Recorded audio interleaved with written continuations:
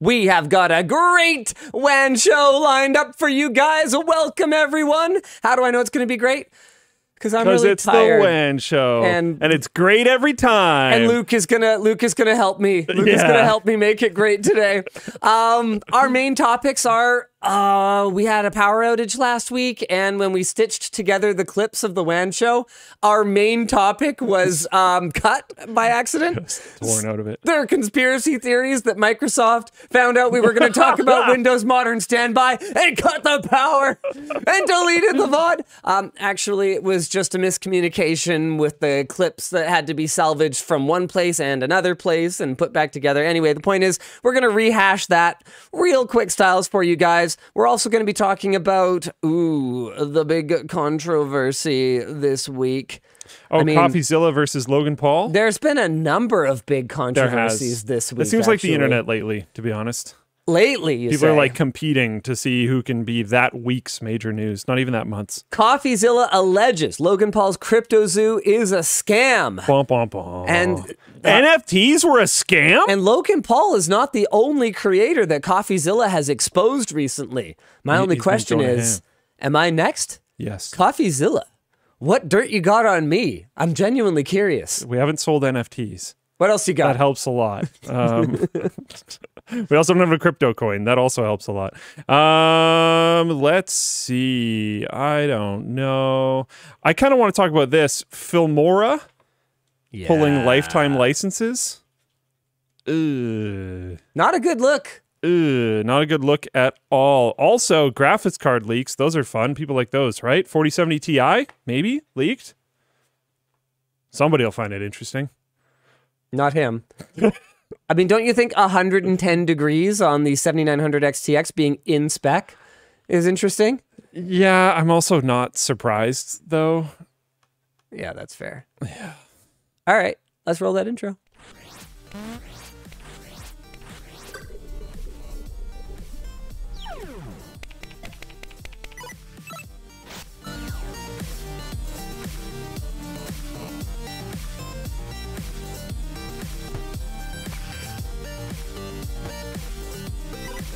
The show is brought to you today by Seasonic, Manscaped, and Squarespace. So you can power up your grooming tools and make a website about it. Maybe don't make that website. All right, why don't we jump right into our first topic for the day. Is it Windows? Is it Modern Standby? It's Modern Standby. We're doing it again. Let's talk about it. Yeah. All right. Our little video about Windows Modern Standby really lit some fires internally over at Microsoft. And Alex was able to have a chat with the VP of Windows Platform and Services to go over some questions. Question number one. Why the heck is S3 Sleep, which, seemed to work pretty good, being removed from the BIOSes of laptops? And the answer is Microsoft is moving away from S3 Sleep because how each device goes to sleep is controlled by that device's firmware. That means for a device to sleep properly, the firmware needs to be maintained by the company that made said device. And I don't know about you, Luke, but sleep has worked perfectly on every computer I've ever owned. I genuinely don't believe I have ever actually had a computer where sleep consistently worked. Ever. I don't think I have. You haven't actually owned that many computers either. No, that's true. Yeah. That's valid, true, and fair. You've owned 2 laptops ever. No? Your Asus nope. and the Razer. I'm on my 4th. Really? What do you run for a laptop now? I got a pretty cool one, actually. Did you steal it from work? I did. You told me to be fair. You literally told me to on show. Guy. There is footage proof of this. You threw laptops at me. I did do that. You did. What are you running now? What did you take? I didn't. What do you have? I didn't and actually. Did you use it to cheat in the ARC challenge? No, I genuinely didn't. Okay, what is it? I actually don't even remember. It's an Asus laptop. It's a nice one. I don't remember the model. I didn't ask. I just asked for a laptop. That was it. And I got handed like a very nice one. I was like, cool. It does like when you turn it on, it goes like. Okay. I know that much. All right. Yeah, it does that. By using S0 Sleep instead of S3 Sleep, Microsoft gets more control over sleep instead of the device manufacturer and has a much higher success rate for everything going to sleep and waking up properly. Using S0 Sleep also apparently helps with security since Windows is in control of the device at all times. Okay. Our next question is, well, that's a problem, obviously, still, because it's not working properly still. So what is being done? As we anticipated, figuring out what's going wrong with Windows Modern Standby is very difficult, since many of the bugs are what they called heisenbugs, aka if you observe the bugs, their behavior actually changes. A lot of telemetry is turned off during sleep to reduce power consumption, obviously. But this also means that if you turn on said telemetry to try to diagnose a problem with sleep, well, the test you're running is no longer the same because now you've got a bunch of telemetry running. Yeah. They've looked into the situation that we described where a laptop doesn't properly go into disconnected sleep when you unplug it while it is sleeping. On some devices, it looks like we actually got it right. That does seem to be a problem, and they're looking into a fix. But they said it is only one of many potential ways that modern standby can cause problems. Basically, if we want this issue to go away, Microsoft needs a whack ton of data. All right then. How I will are say they going to get one it? thing before you go there. I will say the heisenbugs thing. Yes. I think most people, when they hear that, aren't going to think like if you just think change Breaking something. Bad? Yeah. Yeah, Totally. I can see that. Yeah. Anyways, doesn't matter. Our chairs are at really different heights Do I today. need to? What? That's Is that what better. happened? Yeah, that's not real. Okay. Anyway, so what should you do?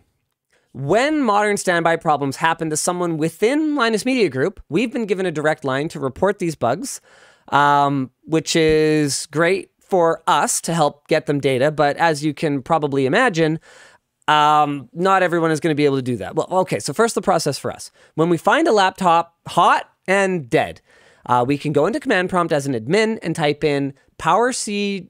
This has got to be CFG. That's got to be a typo. Power config /sleep study. This makes a zip file with all the battery data from our computer for the last while. The notes here say maybe do this on your laptop now to demonstrate. I did it last week. The Floatplane version of the VOD, I think, actually does have it. I think so. I think so. So I'm not going to bother doing it again. The point is, it makes a little zip file. We are then able to forward this log directly to Microsoft so they can hopefully figure out what's going on. Unfortunately, not everyone gets a direct line to Microsoft, but by reporting bugs, we can hopefully get them more data to figure things out, and these are the steps. The Feedback Hub is the best way to provide detailed feedback on issues to the Windows engineering team. Do you want me to show it on screen? Yeah, sure. The tool gathers detailed logs and can run additional diagnostics to help them fix issues. The Feedback Hub can be opened up in Windows, and you just need to give yourself a relevant title. Like, say, for example, my computer battery is draining while it is asleep. Click Report a Problem, then provide more information on the specific issue. We've got an example kind of filled out for you, but the more details you can provide, the better. What was happening before? What was happening after? Click Next, choose Power and Battery, and Sleep. It might actually automatically select this based on what you provided in the description. And make sure, though, that you get the right drop-down selected here. This way, it will actually end up with the appropriate engineering team. It will also help to gather relevant telemetry from your system. Next, new feedback. And then on the Add More Details section, mark as high severity if you've hit the battery drain issue. This is clearly a major focus for them. Then for items below, I'd pick inability to use my PC. I mean, your battery's dead, so like, come on, let's go! In section 4, this is the most critical part, gathering additional data. Without this, they will not have enough data to diagnose the issue. So for the battery drain issues, select Sleep, click Start Recording, then wait 10 seconds or so, and press Stop. You don't need to go through the actual sleep process, nor do you need the screenshots. It may take a minute or two after stopping the recording, by the way. You can also put your computer to sleep during the process, then reawaken it. It will collect data across this process. Then click Submit. There's also a forum post, which maybe Luke will open here, that will show you guys how to go over these steps if you didn't manage to catch everything that we just said just now. Thank you very much, Alex, for creating that. So that's it, guys. The only way for us to solve this problem is to work together, get Microsoft as much data as we can about the problem, because in their defense, and I think I often give Microsoft a pretty hard time. Yeah. They're a many billions of dollars company, and sometimes they have problems that that feel just utterly inexcusable. Like any of their multiplayer gaming stuff, basically at all on PC. The default search within Windows Start menu. Oh my God. Yep. How that is so bad in this day and age. It boggles the mind. I give them a pretty hard time. But in their defense, of our corporate overlords, please don't cut the power to the WAN show. It really is a huge challenge supporting such a wide variety of different configurations. And on the PC, it is functionally infinite, right? Like even on Android, you guys, I think, struggle a fair bit on the Floatplane app compared to iOS. Is that fair to say? The devices, yeah. Because there's so many devices. And you try to change something and it like, oh, okay, this like API version will cut off this many devices if you try to use it, whatever, blah, blah, blah. Like it can be pretty annoying. And sleep is, as we mentioned earlier, a very tough problem to diagnose. Yes. On Android, it's a fraction of what you deal with on the Windows PC side of things. Within a single generation of devices, you've got your Intel, you've got your AMD, you've got all your different tiers of all the different SKUs from both of them. Oh, don't forget, there's desktop and mobile, right? And then, oh, well, I mean, there's not just one motherboard. No. You've got dozens upon dozens of motherboard options for every one of those chips, all with slightly different firmware. Oh, and don't forget that you might plug any number of random... What, you plugged a tape drive in? Who plugs in a tape drive? Right? Like, that's the kind of thing they're dealing with. And all these different devices, many of which are engineered by very, very small teams, surprisingly small teams. Like some okay, I just became aware yesterday of a sound card, okay?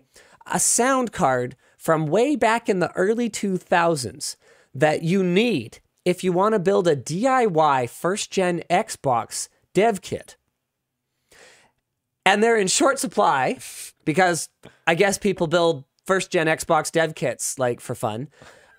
So an enterprising member of the community actually created a blueprint for this sound card that you can send to some like PCB, small run printers, PCB manufacturer overseas, and they'll whip it up for you for about $50 and send it back. And I'm like, okay, so let's say you get a PCIe to PCI adapter and you put one of those damn things in your system. Who knows how that goes to sleep? So it is legitimately a difficult problem, for real. Hopefully this helps. And that's all I have to say about that. Why don't we move on to the Coffeezilla news? Can I just say, I only recently became aware of Coffeezilla's channel, and I feel like I've really been missing out because it's awesome. Me too. I haven't had enough time to watch full length, but like, juicy. Yeah, this isn't actually, it's one of those funny things where, you know, just serendipity strikes sometimes, and I became aware anew of Coffeezilla twice this week. Like I'd never become aware, and then twice they landed in my inbox or in my. It was actually a document that I was reading, kind of like a marketing guide document that I was looking at, trying to figure out how to market better on LTTStore, and it was written for me specifically, and had like a kind of a tone to it. Something, don't do this. You don't want to end up on Coffeezilla. And I was like, okay, A, I would have never done that in the first place, but B, what the crap is Coffeezilla? And then it ended up in my inbox because of the CryptoZoo issue. Now, I want to say, first of all, that it kind of could have been us. Remember LinusCoin? Yeah, but we never did it. No, okay, so A, we never actually built a crypto token. It's amazing how much people wanted us to make one, though. And B, what were we going to call it at the end of the day? DropCoin? Or like RugPullCoin or something like that? I know RugPullCoin got that got mixed around a little bit. Yeah, I'm thrown around. There we go. Because the whole idea was that we were going to be like, okay, this is a grift. we're gonna own it. We're gonna be up That was- front. yeah, we were like, this is the only way we're gonna do this is if we just openly tell everyone we're scamming them. And Like, this is a way to donate. and if you guys ultimately go for it, then hey, we were all on the same page here. Yeah. So that was never going to happen, but I'm really glad that even if we had approached it that way, like LOL, we're scamming you. I'm glad we didn't, because man, the way that sentiment has changed from LOL meme coins, yeah, it's all a big ripoff, to oh my gosh, I can't believe that this collapsed and my life savings are gone. It feels like it happened really fast, hey? Yeah, definitely. And one of the reasons why we ended up not doing the whole RugPullCoin thing RugPullCoin was because we didn't trust people to take us seriously that it was a scam.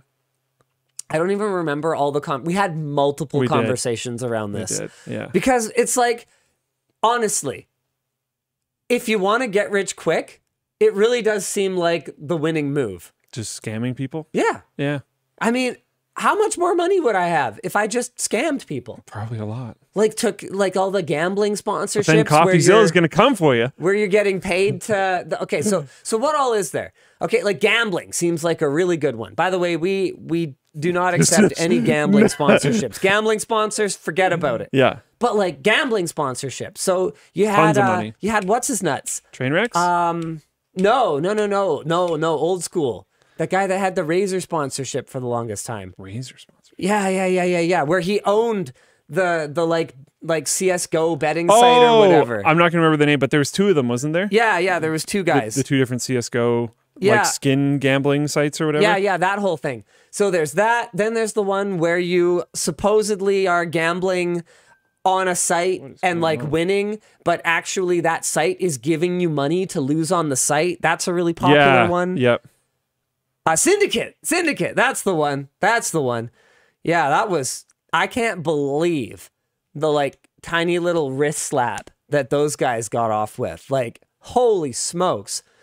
What are some of the other good games? So yeah, gambling on a site you actually own, and then gambling on a site where you're being paid, and and the odds are tilted in your favor to make it seem like you're gonna win because you're being paid by the site.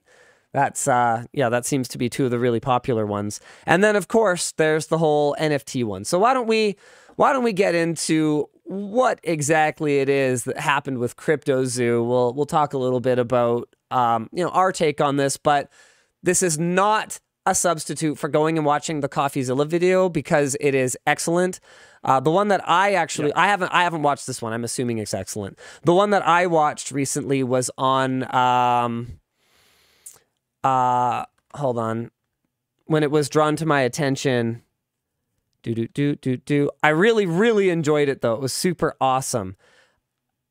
YouTuber accidentally exposes the scam he's promoting. IShowSpeed.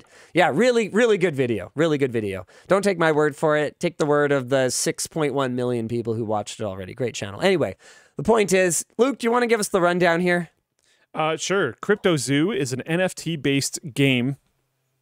Nice. Sort of. Sounds legit. We'll get into that in a second. Yeah, CryptoZoo. Where players can earn passive income. Totally. Makes sense. Definitely. It was initiated and heavily promoted by Logan Paul. In quotes, it's a really fun game that earns you money.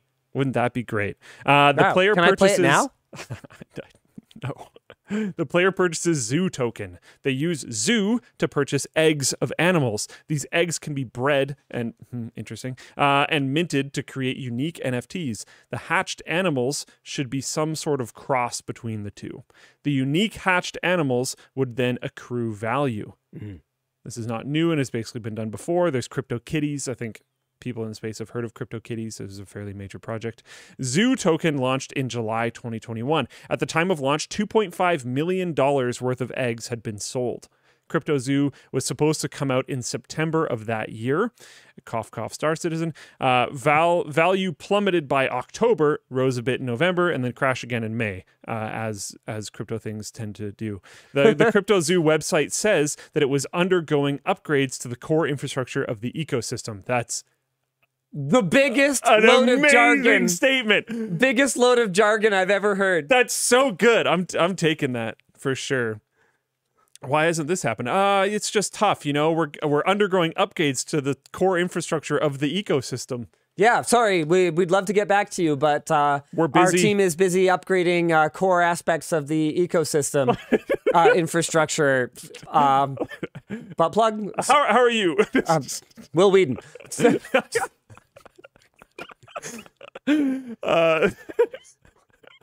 Okay, Stephen Findyson. I'm so sorry. I guarantee you that's wrong. I apologize. AKA Coffeezilla has uploaded several videos criticizing Logan Paul's CryptoZoo. He has done similar videos uncovering scams and frauds over the past few years. These often relate to crypto and NFTs. I'm so surprised. The criticism.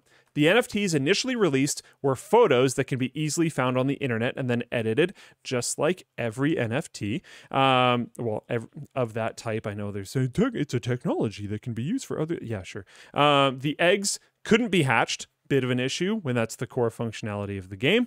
Players couldn't get their money back. I'm not surprised, but you know, it is a thing. And basically, nothing works, and the site never fully launched. Big yikes.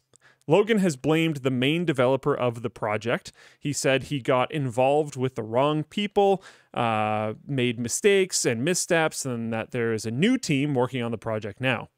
The dev later said that Logan hired a team, then failed to pay them. Bit of an issue. Coffeezilla has since been publicly invited to go on Logan's podcast Impulsive to talk about this. He has declined for now on Twitter. Yeah, okay, this is the part where I was like, wait, what? Yeah, he invited Logan first privately, and then Logan publicly invited him. Yeah. Assuming so that he can that get wasn't views gonna on come his out. podcast. Yeah. Like, what? You didn't think Coffeezilla was going to go like, yeah, by the way, I invited this guy first?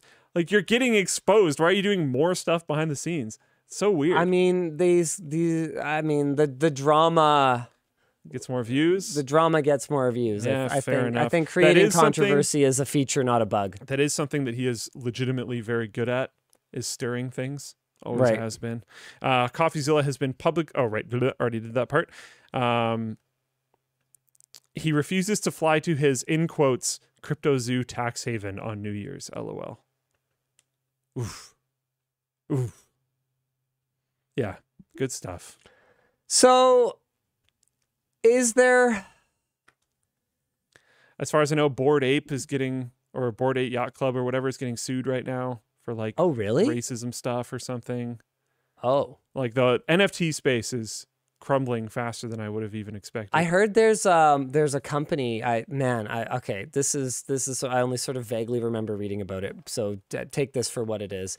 But I heard there's a company that specializes in helping you turn your NFTs into a tax write-off that you can utilize for like this year, like this tax year. Because you lost so much money on it? Because you lost so much money on them. And apparently business is booming. Oh my God. Yeah. Honestly, it was pretty whoever rough. did that is smart. Yeah. Yeah. I mean, if you lose money on an investment, you absolutely should try to, get it at least non-taxable. Like if the money is lost, then it's lost. Like it's not income, that's for sure. So it's the opposite of that. Yeah. Yeah, pretty rough. Now, this is great. I did not know this, which is sort of embarrassing. Coffeezilla has made a video about me. Oh, really? Yes.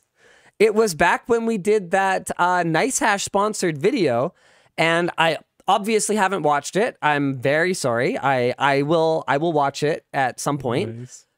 So I obviously haven't watched it, but let's go. It is apparently focused on the criminal history of the founder of NiceHash. Oh. Which I did become aware of after we uploaded that video that was sponsored by NiceHash. We did tell you guys after that on the following WAN show. There's actually comments under the video about it. I was just looking. I'm browsing I can't watch the video live, so I'm browsing the comments to see sort of what was in it and what wasn't in it. So people apparently a week later, we did address it on WAN show. No, it was not something that I was aware of. And we have not worked with NiceHash since then. We won't work with NiceHash again. With that said, that doesn't mean, and like I said at the time, it doesn't mean that I haven't used the product. It doesn't mean that I wouldn't use the product. It's been fine the times that I've used it. In fact, I used it today. We did a video. The title's going to be Ask Me Why I'm Crypto Mining in 2023. I know why, and it's great. Anyway, I was lazy, and as you will discover later on in the video, it doesn't really matter. So we used NiceHash to effectively mine as a benchmark. So hopefully I'm going to watch this video and it's going to not be too bad. I guess I have that to look forward to after the show. Excuse me. Yeah. It's rough. Alrighty, cool. We've had a lot of sponsorships. We've been around for a long time. We've had a lot of sponsors. We've had a lot of sponsorships that have gone extremely well. Companies have grown with us, and we've stuck with them for really, really extended periods of time. Yep. We've also had some sponsorships where they didn't go that well, and we stopped working with them. Yep. I mean, that's the thing, guys, is I've never pretended to be perfect. I've never said like and man, especially before, like we didn't always have the time to dig deep into every single sponsor, and it's not a valid excuse, period. Which is why we're always striving to do better, but we do strive to do better. And you know, we hold our sponsors to a very high standard. If we get complaints from our community that our sponsors are not treating them correctly, we do follow those things up. If it becomes a pattern, we do drop sponsors. We do it on a very regular basis. We also have an official means by which you can provide feedback. You can suggest future sponsors, companies you'd like to see us work with. You can bring up your concerns about sponsors that we've worked with in the past. And we've suggestions, complaints. These are threads that I'm going to be enraged if I don't see staff posts in here recently. There you go. December 20th. Thank you, Sven. These are threads there's Jeff. These are threads we do monitor, that we do take extremely seriously. We have dropped sponsors because of feedback in that thread. Absolutely. 100%. So that's kind of all I've got to say about it is, yeah, we haven't always gotten it right in the past. But we are absolutely always revising our processes and trying to do better. And so hopefully you won't see mistakes like that from us again. But I'm not claiming to be perfect. It's possible something will slip through the cracks. You might, and if you do, let us know. It's possible new information will come to light, and when it does, we will react. I mean, I can tell you guys, the partnership with Anchor / Eufy / Soundcore / Nebula, it's Nebula, right? Their projector brand. I don't know. I don't want to get this wrong. So Anchor projector brand. Yeah. Nebula. Yeah, that was a 6-figure source of income for the company. But what you guys can expect from me is if we see the kind of egregious anti-consumer behavior that we saw from Anchor a number of weeks ago, we will drop them, and there will not be any hesitation. You guys saw it. We dropped them live on the show as soon as I figured out what the heck was going on. And that's what you can expect. Yeah. What about the VPNs? We haven't done a VPN spot in probably about 18 months. And the truth is that when it comes to VPNs, it's complicated. A lot of the ways that they're marketed is the biggest problem. But we didn't do that. Yeah. We marketed them as what they are, a tool in your security toolbox that is useful for some things. And it is. I still use PIA, if not daily, at least weekly. Maybe not weekly, at least monthly. I still use PIA regularly. I still have an account that I pay for. And are they trustworthy? I guess that's the problem, right? You shouldn't act like any of them are. Yeah. because they all have the ability to track all the things that you're doing. And they can say they won't. Store whatever. But what we got really tired of is the acquisition carousel. Yeah. And okay, I guess we're about to get in pretty deep into the internal weeds here, but our response to the last acquisition event was... You're going for it? Yeah, I'm going for it. Was to strongly consider creating our own VPN. We did. Okay, well, I wasn't going to go that far, but Well, we did. I got it. You're going to talk about stuff my team does. I'm going to give my team props. All right. They did it. They pulled it together. They built it. It worked. The Floatplane team built Float VPN in like 72 hours. Sick. It was actually like really good. It was really fast. Surprisingly good. And it was linked through Floatplane. We built this whole system so that it was rewarded to accounts that were already in Floatplane. So we were automatically going to give everyone on Floatplane free VPN access. And To load test and make sure that it was working. so that was going to be the beta. Like, it was pretty cool. And then we looked into the legal stuff of it. Because myself and my team, and this is my fault and my problem, I will admit this, it was exciting. It was an interesting new thing to work on. Yeah, it's cool tech. Like it is pretty cool tech. There's a lot of really cool open source systems floating around, and we just dove head first.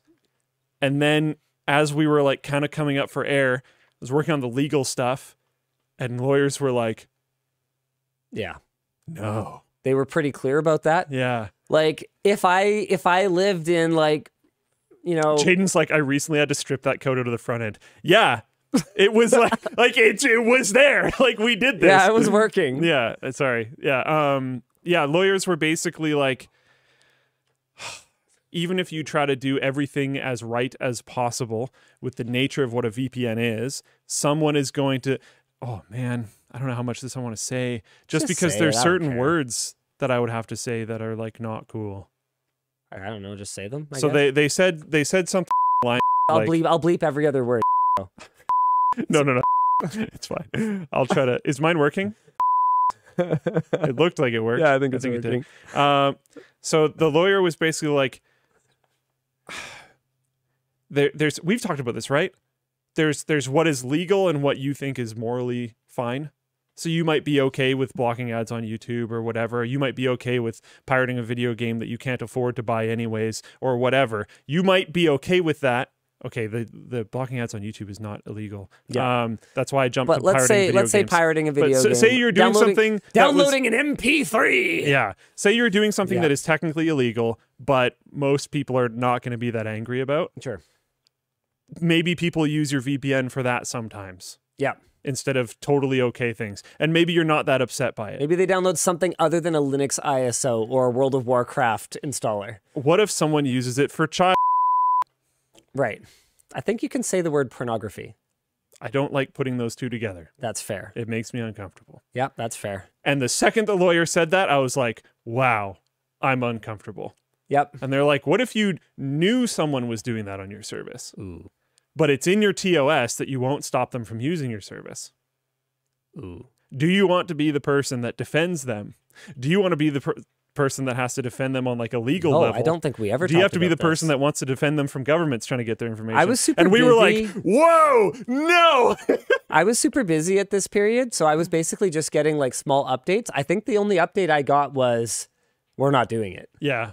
So I was like, we're working on it. It's awesome. It's functioning. We're going to give it a beta to all these Floatplane users. And then I think we were like driving in the car somewhere, and I was like, yeah, by the way, the whole project's axed. We're just done. Because I was like, there's just no way. They also said that even if it was as insulated as possible from this company, yeah, there's inevitably going to be similar ownership. Yeah. So they'll come at you regardless. Like it was scary for a bunch of reasons, and there was many individual reasons that by themselves would have axed the project. Yeah. And there was like a bunch of them. That's why I was like, there's no point in having this discussion. No like sane person is going to want to go along with this. So it's just the project. Yeah, is and done. it's not like you could just create terms of service that are like, okay, here's how it's going to be. We're cool if you're cool, bro. If you do these illegal things, we're chill. Yeah. But if you do these illegal things, we're going to turn you over. Yeah. Yeah. Like, how are we supposed to be the arbiters of that? So it's a lot easier for us to just say, forget about it. I got to tell you, though, the money sure looked good. Oh, my goodness. when you do the math, man, we were like, we're rich. It's gonna be amazing. Like you see the sales that people do on VPN accounts, and you're like, wow, like, how can they make any money? And then you see the affiliate push that they're doing, like they're just sponsoring everybody. It's crazy, and it's like, how is this possibly profitable? And then I'm not going to say who it was, mostly because I don't remember, but there was a VPN out there that exposed the amount of users that they had, and they had free users and paid users. They exposed the amount of users that they had under both categories, and they showed the amount of bandwidth going through at all points in time. Yeah. And they showed where all of their individual servers were around the entire world. And if you know a bunch of stuff about server hosting, you can kind of figure out who those servers are hosted with. So you can get a really crazily accurate and like costing, and especially if you're our team who probably has rack space in like those data centers already, right? Like, well, and there's even they got really specific. Yeah, so it's WinScribe. That's the one. That is the one, right? Yeah. So you could figure out a lot of like how much money they're probably making, how much money this is probably costing them, and like, no, obviously it's not free. To be able to have this, you need like a mesh of servers around the world. There's a decent amount of startup cost, yada, yada, yada. But like the second you get a reasonable amount of users, whoa. It's a money printing machine. Big money. I can totally understand why people get into it. Money. For the money. Yeah. And then there's all the downsides, and it's like, whoa, this is not something that I want to help with, really. So we left actually a pretty monstrous amount of money on the table, and we left a project that was like ready for beta testing. Like it was ready to go. It was actually quite sophisticated. It was good. It was made well. The people that worked on it were proud of it, and they should have been. Like to be clear, we didn't code it from scratch. We did what you should do, and we leaned on a lot of open source tools for it. For sure. Yeah. But that's part of maintaining at least some amount of facade of transparency. And we wanted to use the open source tools because then people could see how it works more betterer. Yeah. And you can like, I think we've even made a video of like, this is how you make your own VPN. Like you can do it yourself, stuff like that. But I mean, we had some, I had some kind of cool ideas for how we could differentiate as well. Like, you know, trust no one, but here's why you can trust us. You know, like I had the idea of like creating some kind of legal framework for guaranteeing that the ownership would never change from like me and Yvonne and Luke or something like that. Like basically it would be the trust us bro terms of service, which isn't perfect. But if we're willing to get out there personally and say, no, it's all on us, instead of just like, well, I don't know. I mean, it's all good, but we might sell, and then who knows who's going to own it after. Right, because I don't think you finished that conversation, but that was a problem that you had with some VPNs that were sponsoring us. Yep. Is because we'd be happy with where they are at, but then they would sell. It's like, well, all the user data just changed hands. Now what? And maybe it changed hands to a group that someone isn't cool with. Maybe it did, maybe it didn't. I don't know. Who knows? It's just an awkward situation to be in. And I just got kind of tired of it. So yeah. But there's the Float VPN story. Yeah, man. Should we tell some? Should we continue story time? What else? There's probably lots. I don't know. Should we talk about the? Should we talk about the time that Linus Media Group got an offer for acquisition? No. Well, I mean, we could. It clearly said no. So there you go. What clearly said no? Yeah. You clearly said no? No, well, I mean, we didn't get acquired. So yeah, like, we didn't get acquired, but you know, maybe we'll talk about that later. For now, if you guys have anything you want to talk about on the show, it's a perfect time to send in a merch message. Oh, we launched a new product. I have to address, while you figure that out, yeah. I have to address, someone just said Float VPN sank. That is untrue. It went into the dry dock and it got decommissioned, okay? Yeah. It was fine. Yeah. We took it out of the water. Oh, he's stripping on stream. Let's go. No, you're not allowed to strip on stream. This is not stripping. This is just... He's reconfiguring fabric objects below the table. It's all good. What is it? Sorry? You're working on the eco infrastructure of the database. Yeah. I want to find the line. I want to say it specifically. Prove I'm not wearing pants. That should be the oh, did the knee come up? Maybe. Where is it? I gotta find it. Okay, here it is. Undergoing upgrades to the core infrastructure of the ecosystem. He's undergoing upgrades to the core infrastructure of the leg covering system. Yeah. Yeah. There we go. Perfect. Hey, we launched pajama pants. Yeah. Woo! Those actually look really comfy. Yeah, they're super comfy.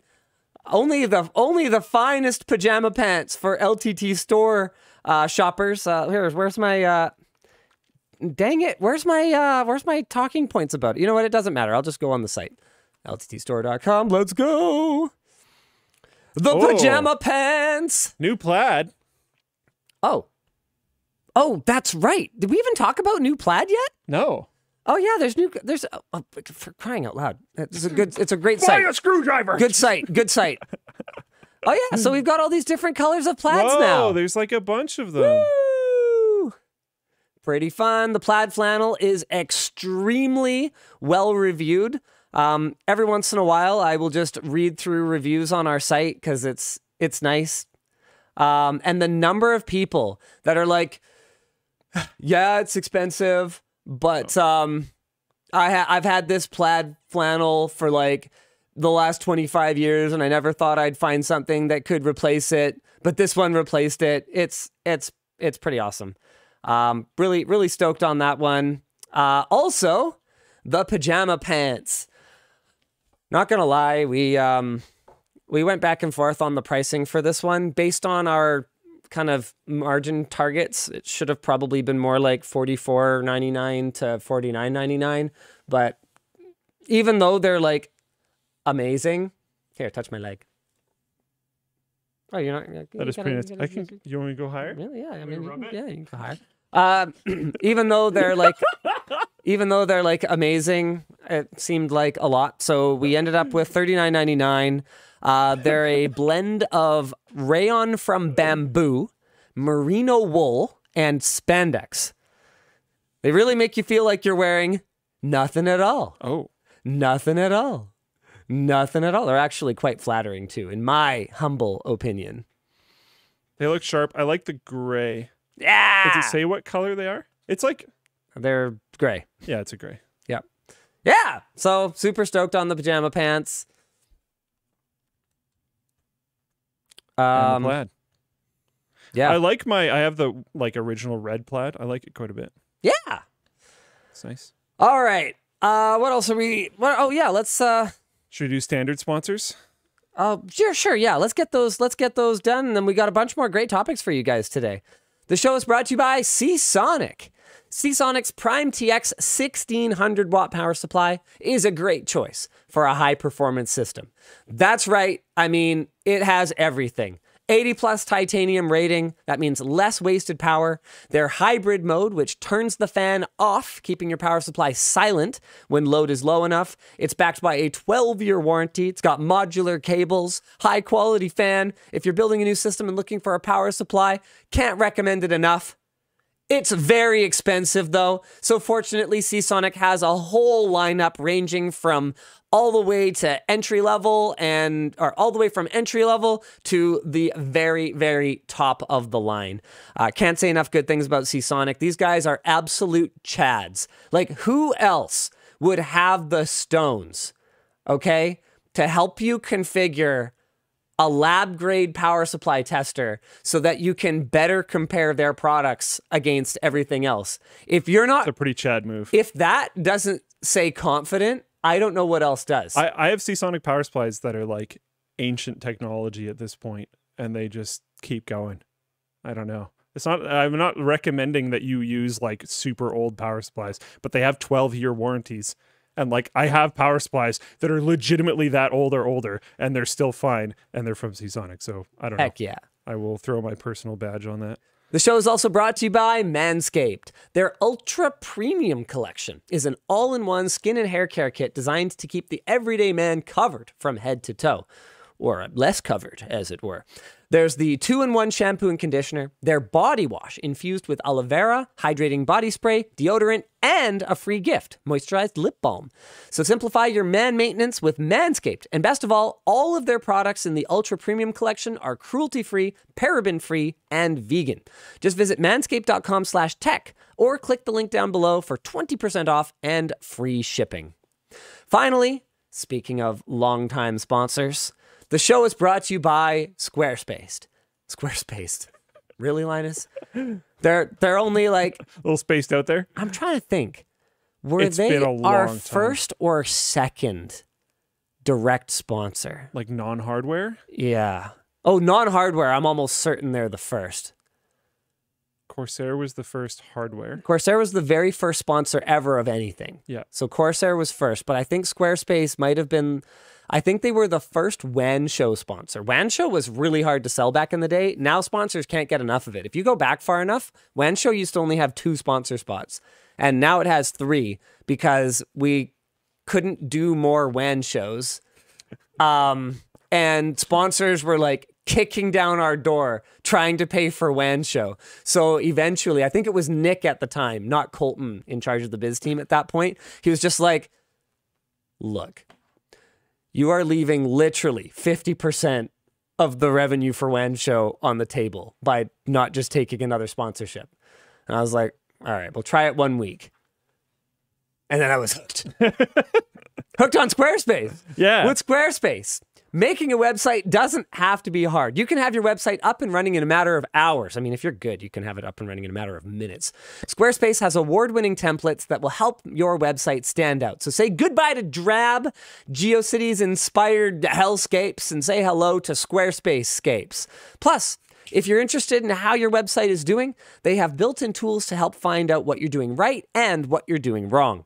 Both our LinusMediaGroup.com and LTX Expo websites were built quickly using Squarespace, and if you get stuck, they have a 24/7 support team that is ready to help you out. Go to squarespace.com/WAN, and you can get 10% off today. By if you're good, he mostly means like at typing text to go on the screen and putting pictures in places. Like you don't have to be like skilled technically. CSS, let's go. Yeah, you don't have to do any of that stuff. You just have to be like, this is the name of my company, this is what we do, here's a picture.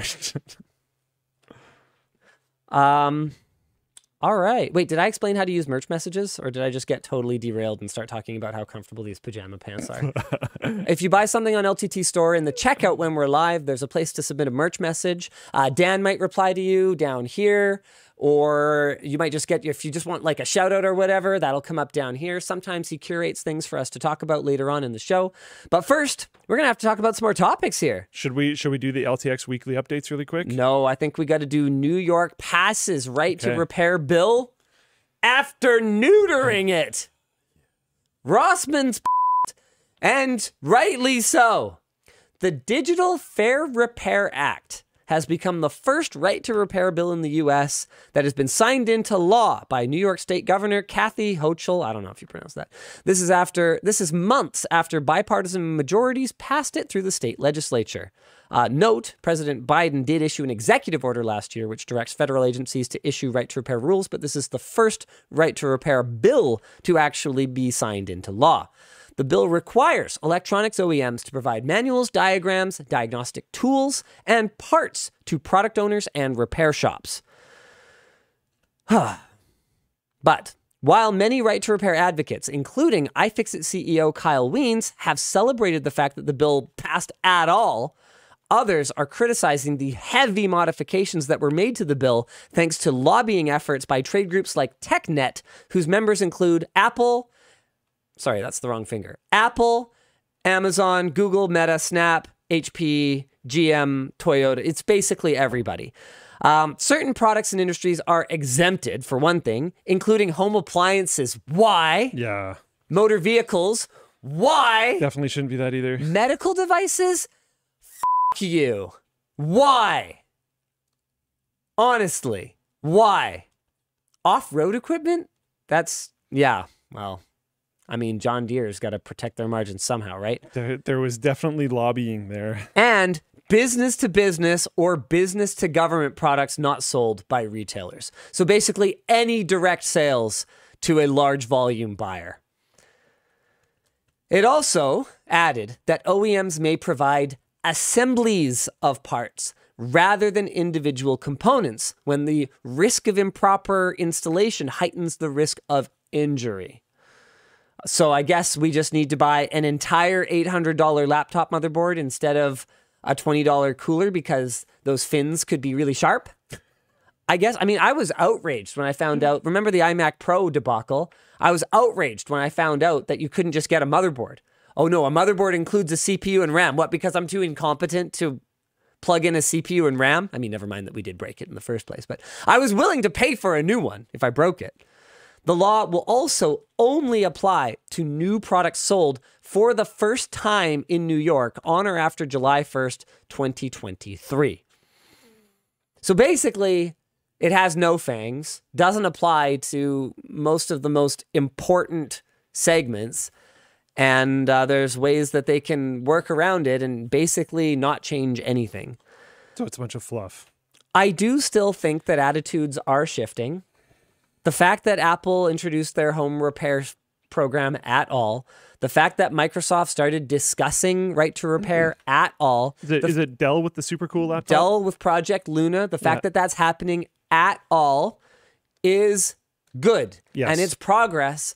But this setback shows that we have to keep the pressure on. And that lobbying is effective. And that lobbying is also effective. Lobbying money is rights gross. laws. It sure is. It's super gross. And that should be bipartisan because it's gross in every direction. Someone was asking why only in New York? Because in America, it's basically 52 small countries, as far as I can tell. And this is just based on my experience dealing with tax law in the U.S. Yeah, it's a little confusing. It outsiders. is. As far as I know, it's confusing to insiders too, though. So. It is wild how different the experience of being an American can be. Like 3 meters away that way. That's about 9 feet. I know of American companies that think that American tax law is so confusing. Major companies that you have used, I pretty much guarantee it, that find tax law in America to be so confusing that their official stance when their company was coming up was to completely ignore all of it. And when different sections of the states, because there's like a billion of them, because it goes down to like counties and stuff individually. Yeah, it really can. Would get mad at them for not paying their taxes properly. They would just ask them how to do it and then do it moving forward and then never update it until that area got mad about it because they're doing it wrong now and then would send them a new letter because they decided that it would cost them less money to deal with the fines than it would working with a company who kept track of all of it and then took money for doing that. Our chief financial officer doesn't have the I don't know what to call it, the stress tolerance to take a build a war chest and just pay fines kind of approach to that stuff. We actually do try to do things properly and proactively. But but it's really hard. That is a legitimate approach that has been used by multi-billion-dollar companies. I get asked on a regular basis, Linus, why don't you guys have a shipping DC in the States? Why don't you have a shipping DC in Europe? Why don't you do this? Why don't you do that? Because to do it properly is really, really hard. Taxes are hyper complicated. Really hard. Our accounting department is someone 5 people now. Someone in Floatplane chat said there's 6,000 tax jurisdictions that they need to keep track of. Yeah, and the documentation for it is atrocious. Like, consider... Oh, okay, here. Some counties in the U.S. still send out physical mail to local stores to tell them when taxes update. Well, I'm clearly not going to get that mailer. Like, yeah. Well, I was going to say, consider how like broken the processes are for something as simple as, you know, getting your ID or even like a library card in many municipalities. Well, it's not like they put their A team on the tax documentation. There just isn't an A team. They can just fine you, so why would they care? Yeah, they ultimately don't care. Man, that's really frustrating. The fact that they can just kick it back to you and say, well, it's your fault for not understanding it. Here's your bill. It's like outrageous. California is one that I particularly take issue with their approach. California seems to think that as a foreign national, I am somehow obligated to pay them income tax. That's a new one.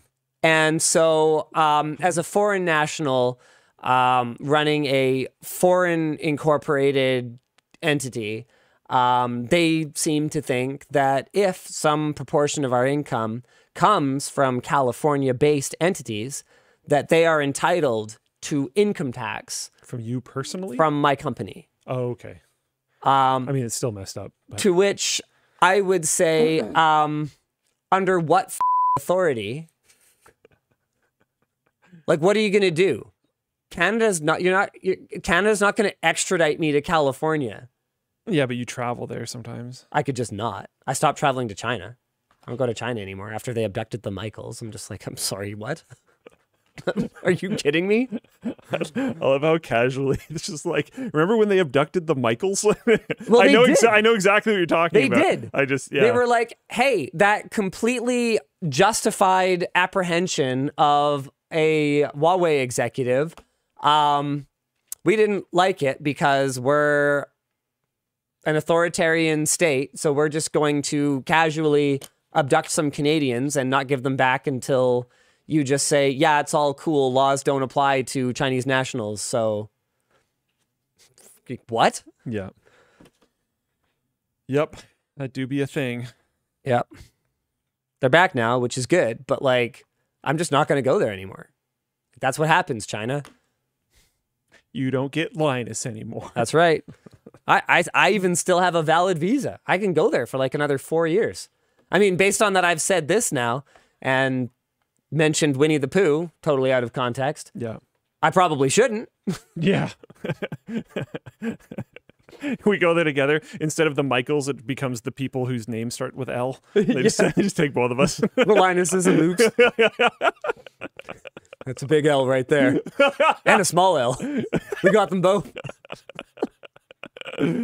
Oh my goodness. Yeah. Okay, we did that one. I'm going to do the LTX update really quick just because I'm certain we're going to forget. Hold on. I want to make something really clear. Okay. To our Chinese viewers and the people living in China in general. Fair enough. Obviously, I hope this is obvious. I bear you no ill will whatsoever. None at all. But the CCP can go f itself. And that is not, and to be clear, that is not exclusive to the CCP.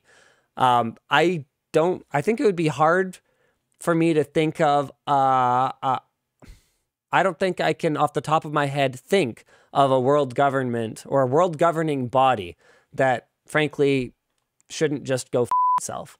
There's probably somewhere. I don't know. I don't know. I remember for a while there, this was quite a while ago, and I didn't look into it deep enough, and someone's probably going to point out some crazy human rights violation that I didn't know about, and I'm going to look like a bad person. But quite a while ago, I used to think the government of Estonia was pretty cool. That's going to sound really random. The reason why was they digitized a bunch of their governance and got rid of a massive amount of cost, which when government has cost, it means you have pay money. Cost. Yeah. So they got rid of a ton of cost by digitizing a bunch of it. And they automated like huge amounts of their governance. And then they started exporting these governance tools as an export of the country. So they started making money from it. And I'm like, this is cool. I don't know what happened with that. That was a long time ago. I know basically nothing about the country. I just thought that one specific thing was cool.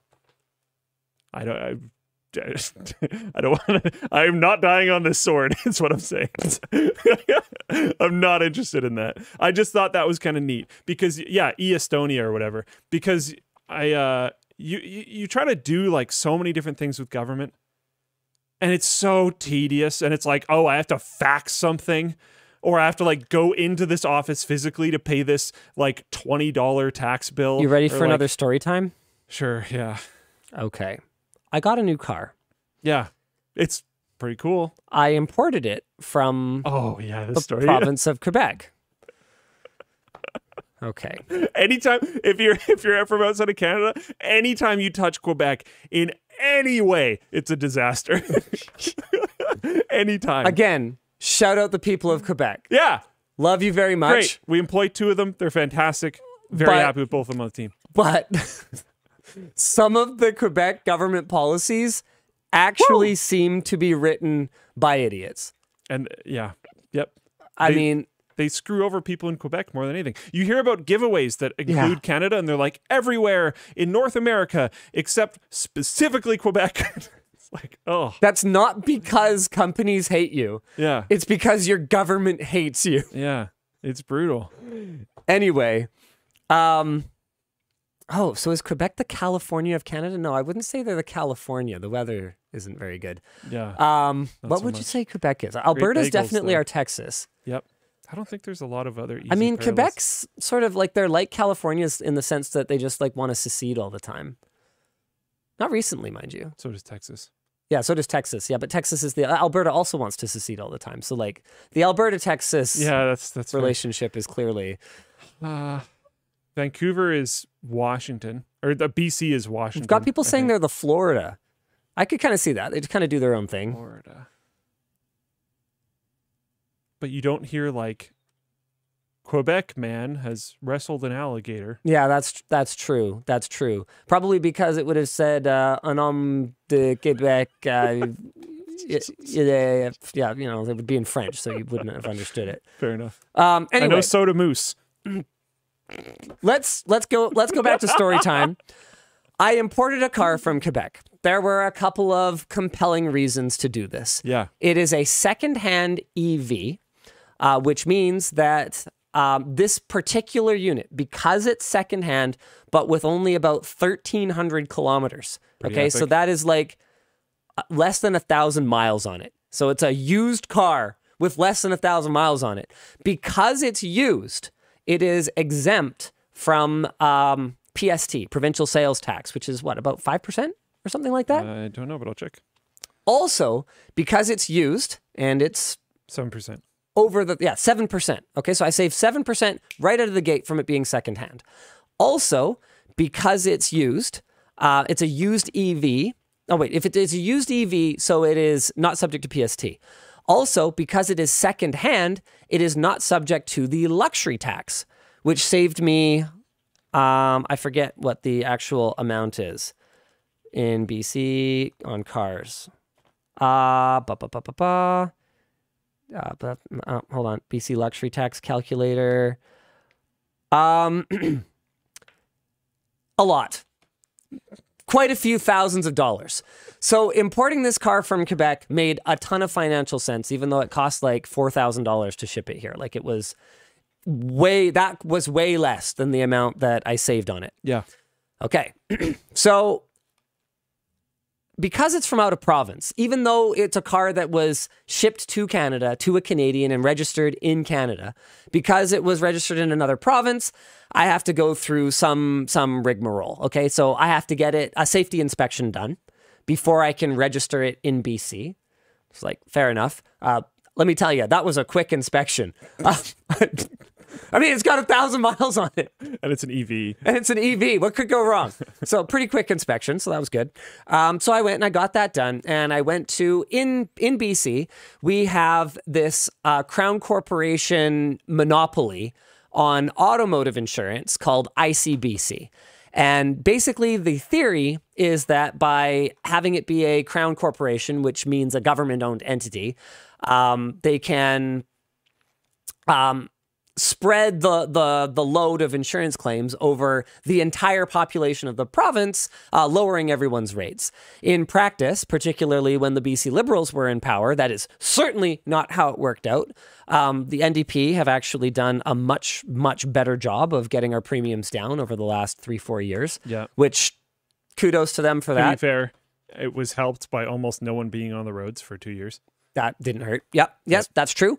But I mean, hey, if the savings get passed along to me, that's supposed to be how it works. Yeah, and they did. They literally sent out checks. So great, right? So anyway, in theory, that's how it's supposed to work. But in practice, as you guys know, in the absence of competition, well, you tend to find complacency. And the way that I wish government agencies worked was that their constituents were the customer. But the way that government agencies actually work is that, you know, whatever minister is in charge of that particular agency is the customer, and they don't seem to have any accountability to anybody whatsoever. So you end up getting treated like an inconvenience as opposed to a valued customer. So here's what happened. When I went in to get my vehicle registered and insured in BC, I had to bring 3 documents. One was the inspection report. One was the registration of the vehicle from the previous owner in Quebec. And the third was the bill of sale showing that I had purchased the vehicle, paid my GST, so that's the federal, the general sales tax, paid my GST, and like that I was me. You know, that I was the one who was supposed to own it, so that when I registered, it would be registered to the right person.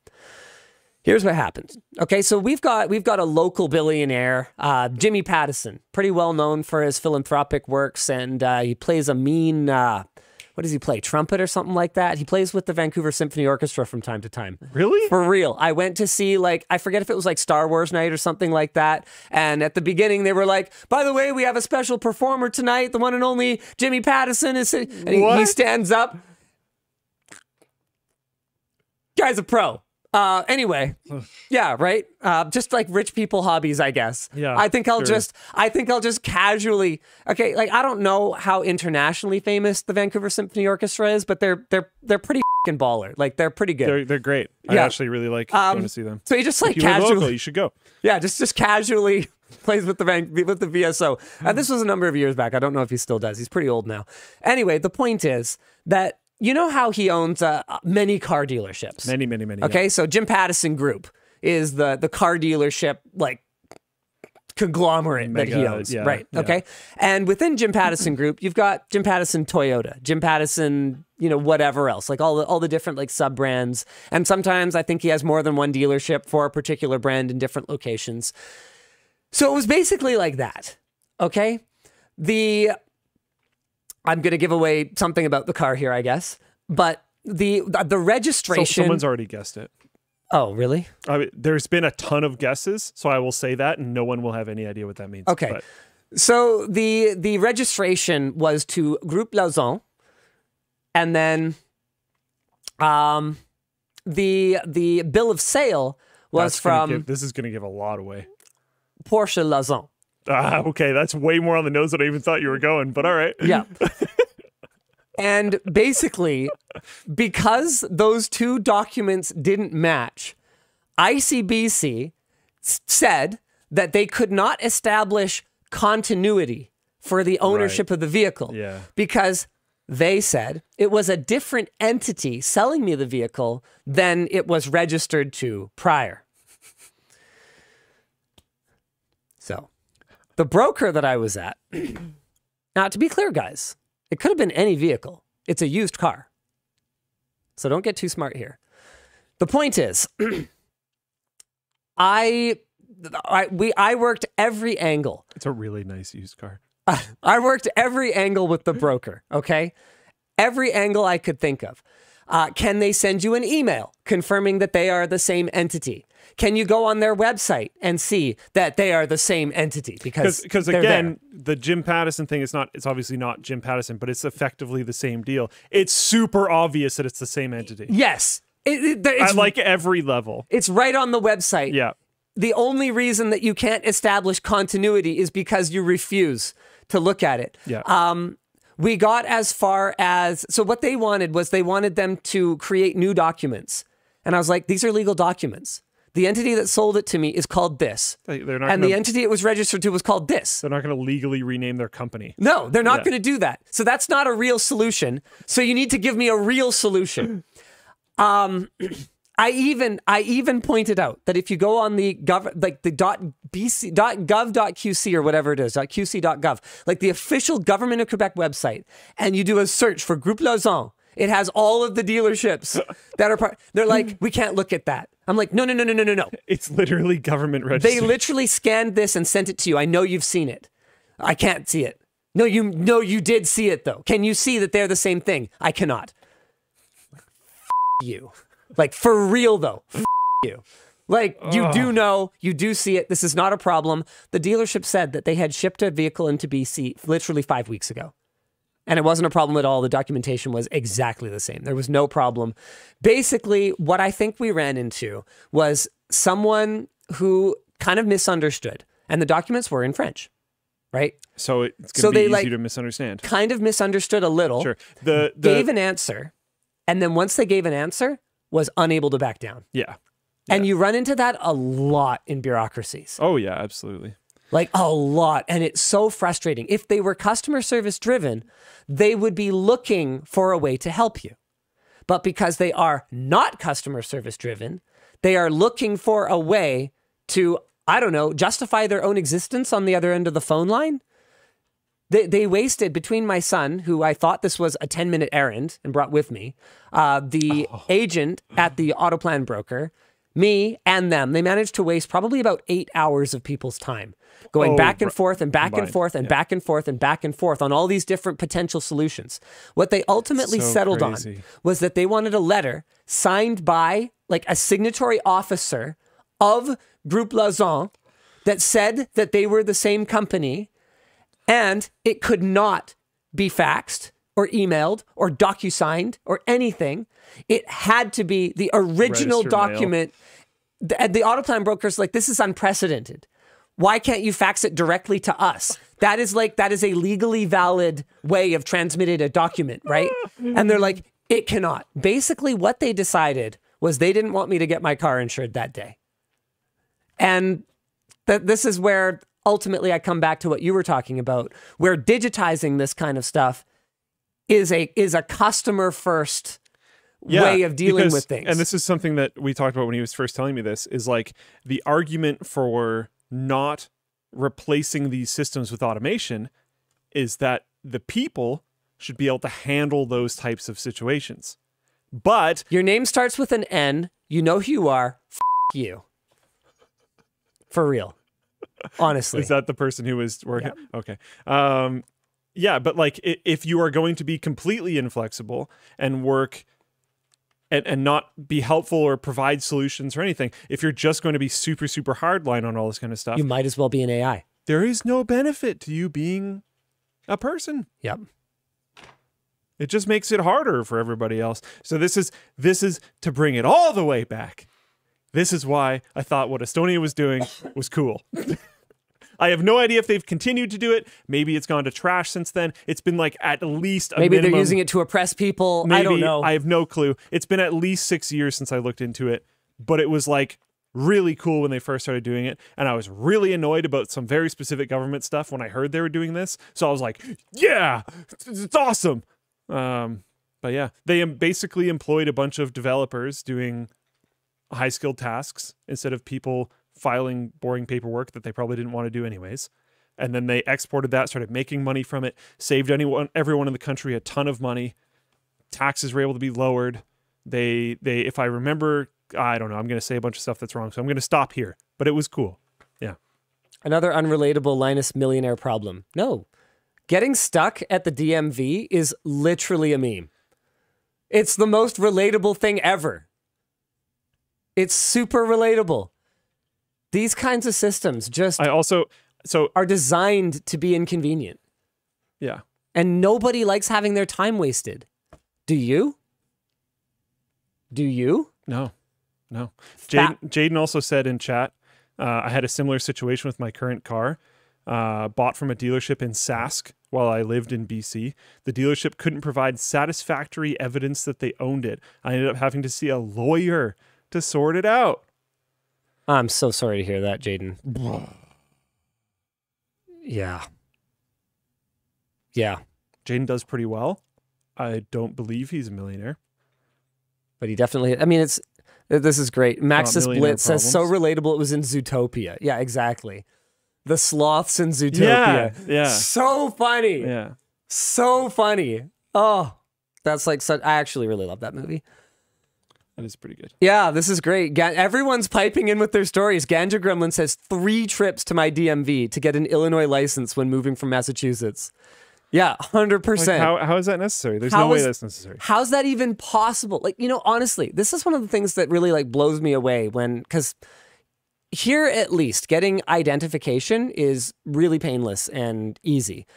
But like you still have to go in physically. In America, you hear people talk about how needing to present ID is some kind of like voter suppression or whatever else, which I think is wild because taking a vote without ID is wild. Seems nuts to me. I don't know how it works down there, so I've never wanted to voice. So this is the problem. Yeah, the problem is that there are just unbelievable hoops, like they were talking about, to get ID in the States in many cases. Oh, yeah. Okay. So that's the issue. So it's one of those problems. Well, there shouldn't be. They need to fix that problem. Exactly. Yeah. Exactly. So I don't see why anyone disagrees that you should need to present ID to do something as important as voting. What we should all agree on is that getting ID should be the most painless, inexpensive process in the world.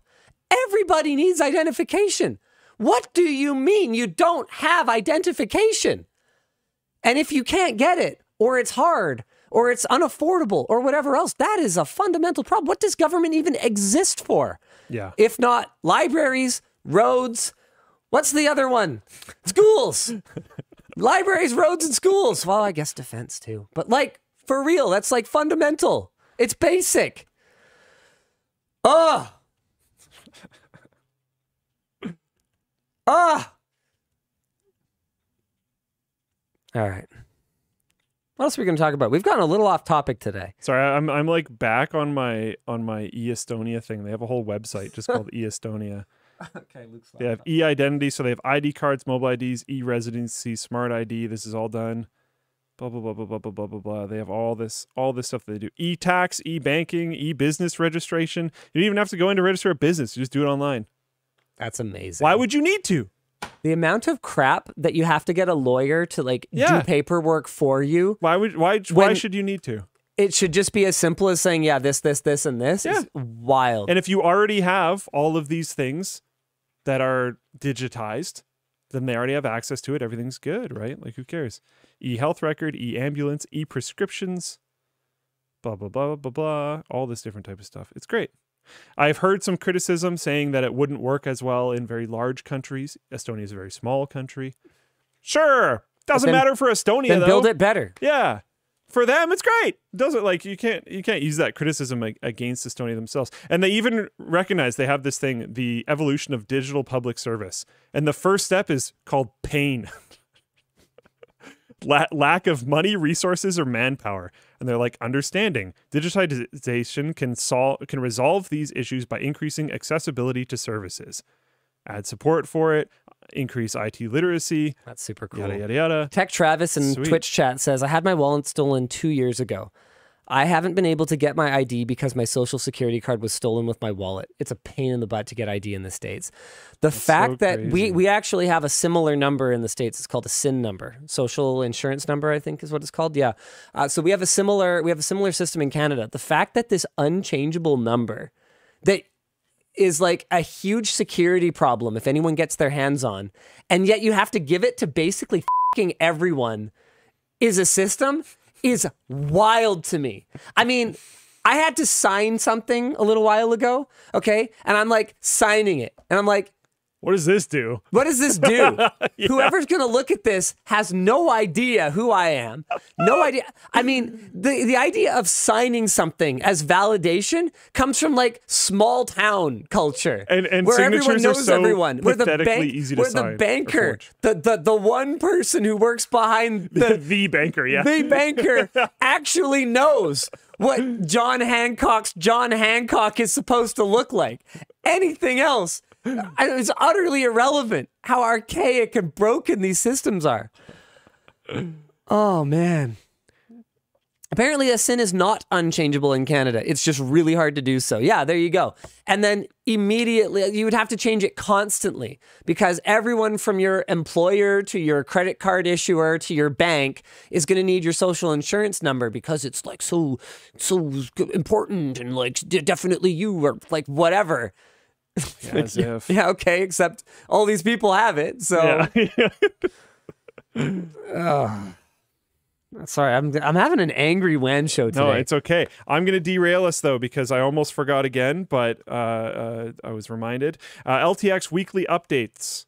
BYOC ticket has been officially updated to $150. The BYOC ticket includes 2-day access to the expo. So unlike PAX tickets, I want to make this really clear because I think a lot of people are used to PAX tickets. Unlike PAX tickets, you just buy the BYOC ticket, and it includes 2-day access to the expo. You don't buy access to the expo and the BYOC ticket. You just buy the BYOC ticket.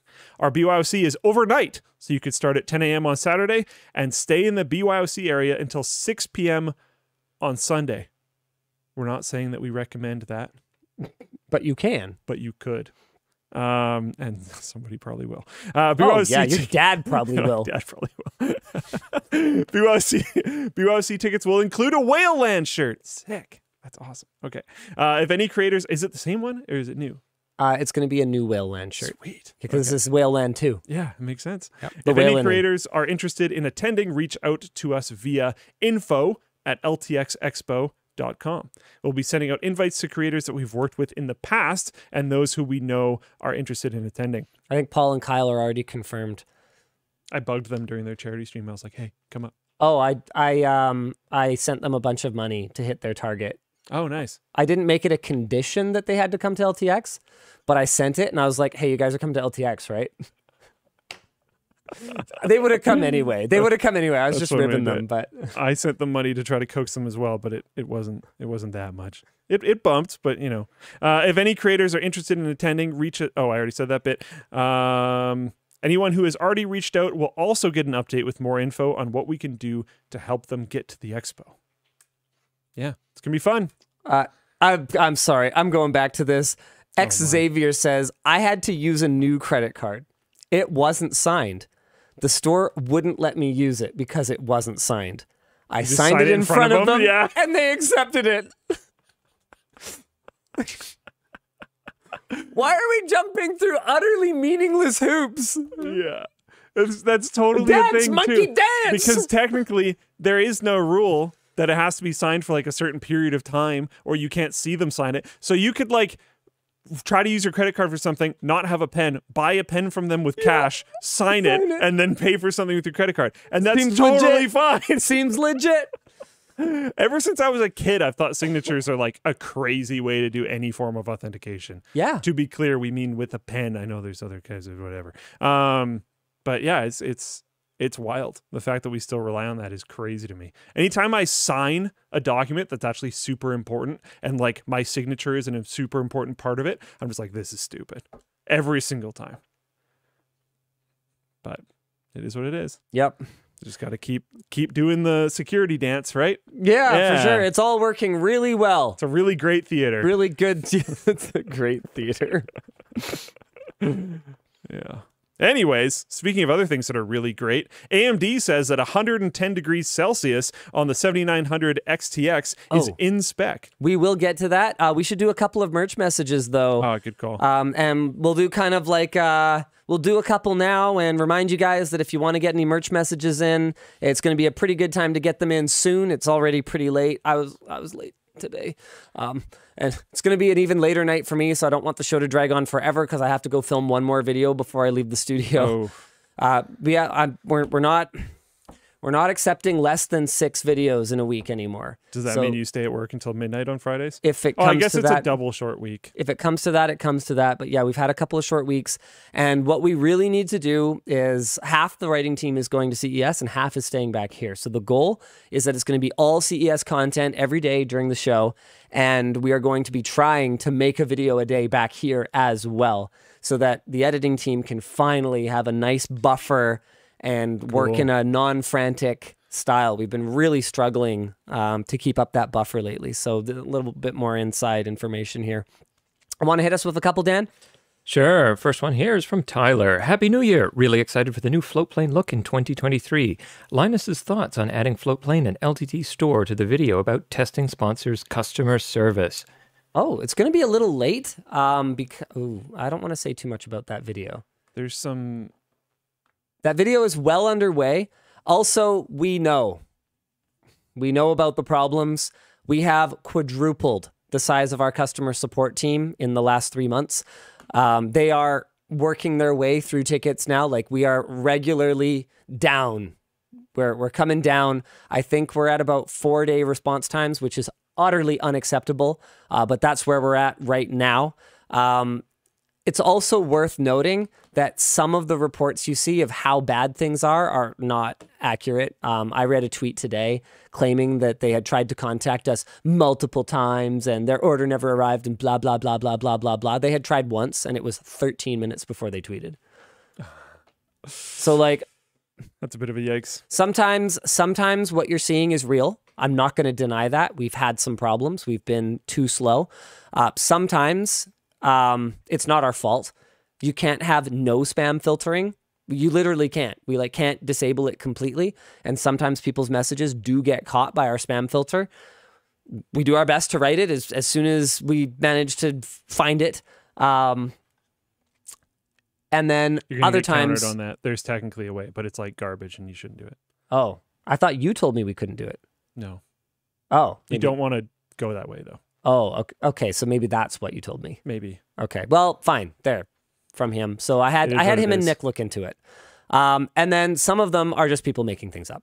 Like, legitimately, that happens. And I'm not going to call out anyone specifically right now, but sometimes people are just, for whatever reason, like I can't fathom people's agenda sometimes, but sometimes people are just making it up. It is not fair because the volume of tickets aren't even comparable. But Floatplane's customer support has been killing it. Good job, Joe. Also, Joe's been wearing multiple hats and trying to help over at Creator Warehouse. There's genuinely been a really big effort to get that under control. Yeah. Quadrupling a staff size is like not a simple task. Onboarding all those people takes time, and that takes time away from like the skilled, knowledgeable people that are already on staff from doing the job of answering tickets. But you're trying to invest in the future, but people are mad now. So like, and the farther you fall behind now, the more tickets come in. And the angrier people get, and then the angrier people get, you have more back and forth, so it takes more time. And so you have so many tickets because you're getting so many orders, and because you have so many orders, your warehouse gets overloaded, and because they're overloaded, you get more tickets. It's a big, brutal cycle, but it's a first world problem. Yeah. It's a good The store problem is killing it to have as a business. The store is absolutely crushing it. Like, great job. I mean, you can see there's almost no products on the site with less than a 4.5-star review rating, or average review rating. Like, they're amazing. It's an amazing team doing amazing work. But there have been some hiccups this year, and you know what? Some of them were avoidable. I have to take my share of the blame. Like, I should have pushed harder. I should have paid closer attention. When we started to run into trouble, I should have laid out a path. Like, there's things that I could have and should have done. But all we can do now is do better. Try our best to fix it. So that's what we're doing. Okay, I got another one here from Adrian. Hey, Linus and Luke, recently had a UPS die at my house and was wondering, what kind of UPS do you use for your critical equipment at LNG? Oh, I don't use UPS anymore. I prefer FedEx.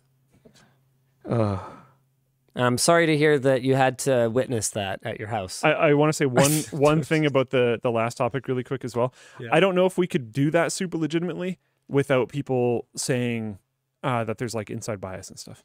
If we tried to evaluate our own customer support, even if we did it, people would call us liars anyway. That's what I'm saying. I'm interested in it. I'd like to do it. Yeah. I can tell you now that the Sponsor Secret Shopping project isn't going to be the last. So that's absolutely something that we could do. Wait. No, I pitched it. Pitched what? Secret Shopping LTTStore. Oh, okay. Yeah, no, I totally blanked on that. Yeah, I pitched it to James. I actually don't know if they are Secret Shopping LTTStore. I know that the project has started. That was the thing that It's going to get called out. Like, huh. Okay. I mean... it would be fair to call it. I'm not saying you shouldn't do it. I'm just saying people are 100% going to call it out. All I can say is the customer care team, however many of them there are, has one directive. Make it right. Yeah. Okay, sorry. What kind of UPS do you use for your critical equipment at LMG? We use one from Eaton. Yeah, but you have other little ones too, though, right? So the yeah. giant UPS that's in the server room Yes. is a huge, crazy, epic monster from Eaton. Yeah. But then we have Like smaller ones all over proper the place. industrial grade, like Yeah. commercial UPS. Yep. And then the ones that we use for just everyone's workstations, because it's just, man, it's not worth it. Like every UPS is like $150 or whatever. Like they're not cheap. But if the power goes out and that thing that person was working on was worth, I don't know, something, you'll thank yourself for having paid for UPSs so they can save their work and shut down properly. It's so, I cannot emphasize the importance enough. So I believe, hey Dan, they're APC units, hey? I believe so, yeah. APC 1200s, 1500s, I don't know. We buy them in bulk at Costco a lot. Yeah. Mine just at flats of them home arrive. is a UPS from Costco. Yeah, there you go. I think most of the cost is with the batteries anyway. So Yeah. If they go bad, do we just take them back to Costco? I'm not going to answer that. I actually don't know. Okay. All right. That's a good idea. Next. Yeah, okay. What else we got? We got one from David. Hey, Linus and Luke, heart you both. Quick question regarding cloud services. It seems that when mentioning a cloud service provider, I've seldom heard Azure as a reference point in lieu of AWS, Google, or even Linode. Any reason, or is that just happenstance? Like from us? Apparently. I never talk about Azure. I can tell you that much. I just don't really think about them. Yeah. Yeah. Like, have you ever used Azure for anything? Yeah. Oh, okay. Like what? It was a long time ago, to be honest. I needed some VM thing that worked better through Azure for some project that was pre this. Oh, already there. Long time ago. Since then I haven't, but Floatplane doesn't really use a lot of that stuff anyways. Yeah, we kind of built our own core design thing. The whole idea of Floatplane was to not do that. So we don't use a lot of that stuff at work. So I don't know. Have we talked about Linode much? I don't know if they're talking about from Linode us has sponsored or from, us. Okay, so maybe we have. So we've talked about them for sure. Yeah. Azure hasn't sponsored us, so. They might have at one point. Really? I think so, actually. Surprised Microsoft has sponsored much at all. Oh, Microsoft has sponsored stuff with us before. I'm trying to think. Didn't they, or have they? This is the best way that I can avoid bias is that I actually just don't know a lot of the time. I don't think it's been a ton. I know I've talked to someone from Microsoft and basically heard from them that they're not honestly the biggest fan of doing it, sponsoring direct influencers too much. Yeah, okay. I see them do it 100%. Oh yeah, I've definitely but seen I know them it's do it. If they really wanted to turn it on, they could just crush. Because they have all this financial backing and they have Xbox. So they have lots of people interacting with their things all the time. And they have Windows. They have lots of people interacting with their things all the time. They would be able to just cover the internet, but they don't for whatever reason. I don't know. Yeah. Yeah, it's a funny thing. So once it sponsors or ads, Linus doesn't see ads. That's a good take. That's funny. Yeah. Yeah, it's kind of a funny stance. It doesn't really matter what company you are. Even we engage in influencer marketing with other influencers because it works. Compared to conventional marketing, it's just it's kind of, you got to imagine that it's some CMO or VP level executive there that just is TV. Yep. Or something.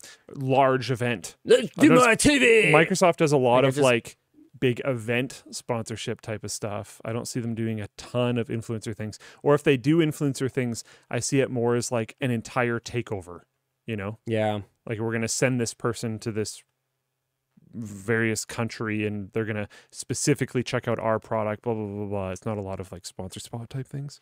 Yeah, it just seems kind of silly to take an entire branch of marketing and just be yeah, we don't like that. But don't like what? I don't really get what you mean by that. I agree. I mean, it feels a little antiquated. There are some risks. There are risks associated. You have to actually do due diligence on the people that you're sponsoring and make sure they're not complete a-holes, for example, because that does end up dragging your brand through the mud. Yep. I mean, that's something. All right, why don't we do some more topics, guys? If you want to get your merch messages in, we just launched new colors of our plaid flannels. We just launched our new super comfy pajama pants. So those are great things to check out. Also, don't forget, backpacks are shipping now. So there's no backlog for backpacks. Just trying to think if there's anything else to kind of update you guys on. No, sounds good. Oh yeah, topic. You were going to talk about AMD. Thinking that 110 degrees is yes, pretty chill on the 7900 XTX. User reports of AMD's recently released Radeon RX 7900 XTX GPU commonly hitting hotspot temperature of 110 degrees Celsius and throttling have been met with, dismissal from Team Red, at least until it went viral. That's how things tend to go.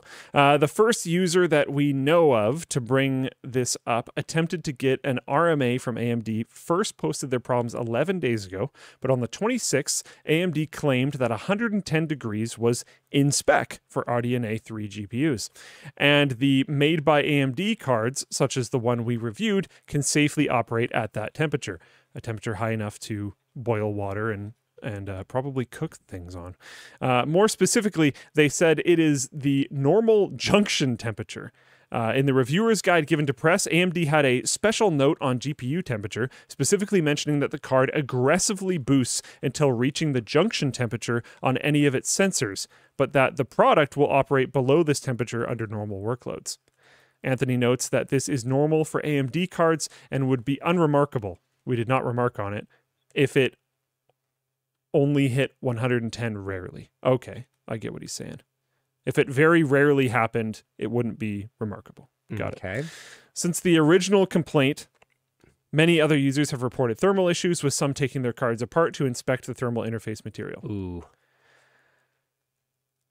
That's going to be a problem. In many cases, it seems the flatness of the cooler may be part of the problem, with obvious contact points and no contact voids visible. That's not good.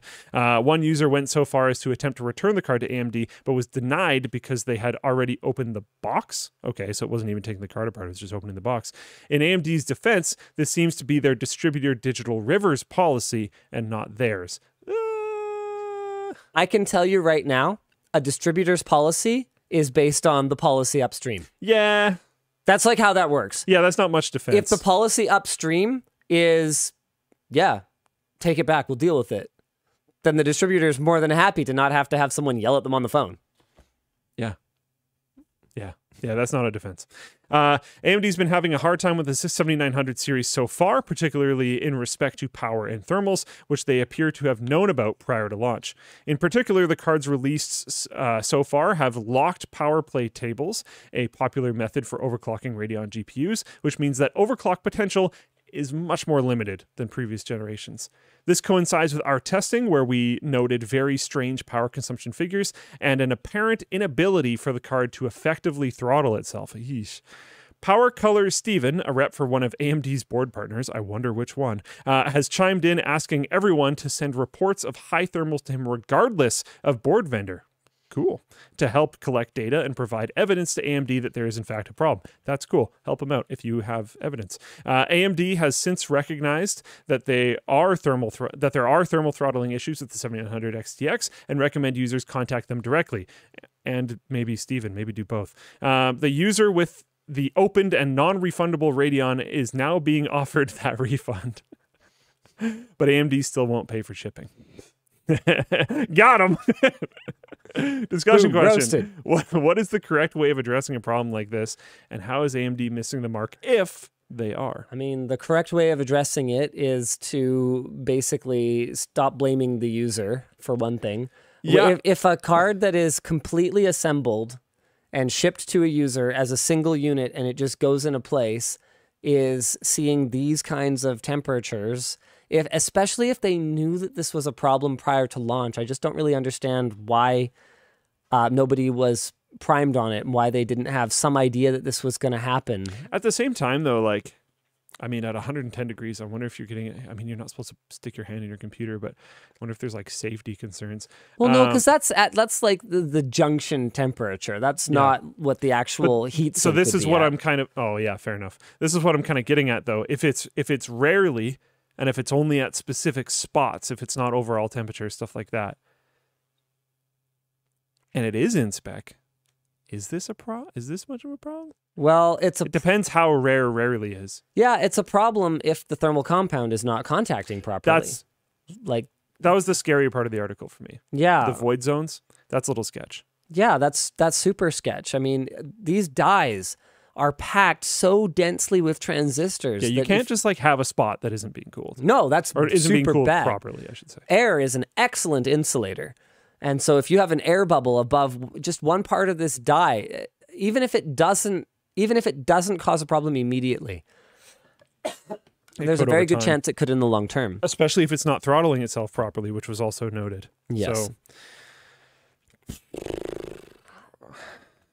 what is the correct way of addressing this problem? I mean, I would say it should be probably through their partners, since that's where the boards are going to be shipping through. There's no more built by AMD, I said ATI. There's no more built by AMD cards anymore. So the way they should be addressing it again is if partners are afraid that if they take cards back, they're not going to get compensation for them, then that's going to be reflected in their policies. So the policy needs to be that they need to support their partners. And probably offer that guy free shipping. Both AMD and NVIDIA have been guilty of not supporting partners properly, then blaming partners when there's bad customer service. And this is why when people try to like fanboy for AMD and act like they're like perfect squeaky clean, and we're like, man, like we want them to do well. Yeah, we really do. For real. We genuinely really do. Like, but you can support and not be a fanboy. That is entirely possible. yeah, exactly. You can cheer something on and not be a fanboy. And still see the challenges. Yeah. Right? Like, you know, I made a whole video. I love Intel, right? Why I still love Intel, I think was the title of the video. That doesn't mean that they don't have a lot of problems. And that's what the video was about. And it's the same for AMD. I still love AMD. But they've got a lot of problems, right? And that's the thing. I mean, anytime there's a human element, right, it's going to be amazing. But there's going to be some amazing screw-ups, you know? Yeah. Like, that's the magic of being human. So we just have to, and it's not wrong to recognize that. Yeah. It's fine to err as human, right? You just gotta fix it after. So yeah, they should probably cover shipping for the guy if the card is defective, right? It's wild to me that in the tech industry it has been normalized to pay for return shipping on a defective item. If you want to return something, you're paying the shipping. Like, no one's going to eat that for you. But this thing is broken? What? That's not on me. Yeah. I mean, you should be compensating me for the time it takes to put it back in a box and like drop it off for you. Yeah. No, you should be booking a courier to come at my convenience and pick it up. Like, I don't get it. Don't ship broken stuff. But I mean, that's the thing. That's the race to zero, right? And like, to be clear, we've talked about this extensively in the past. I understand why. There's no margin in this industry. If they actually offered the kind of service that I think is correct, they'd go out of business. And then there would be no tech. You would not buy them until someone who has worse policies and can stay in business stays in business, and you'll buy from them, because ultimately you're still going to want a new GPU. And that's why we take it. That's why we lie down and take it.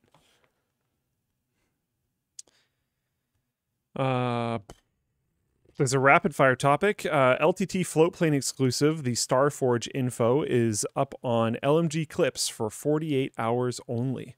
Apparently there is a link to this video in the WAN show description. This is some behind the scenes content that you can find on our Linus Tech Tips Floatplane account, or Linus Tech Tips Floatplane page.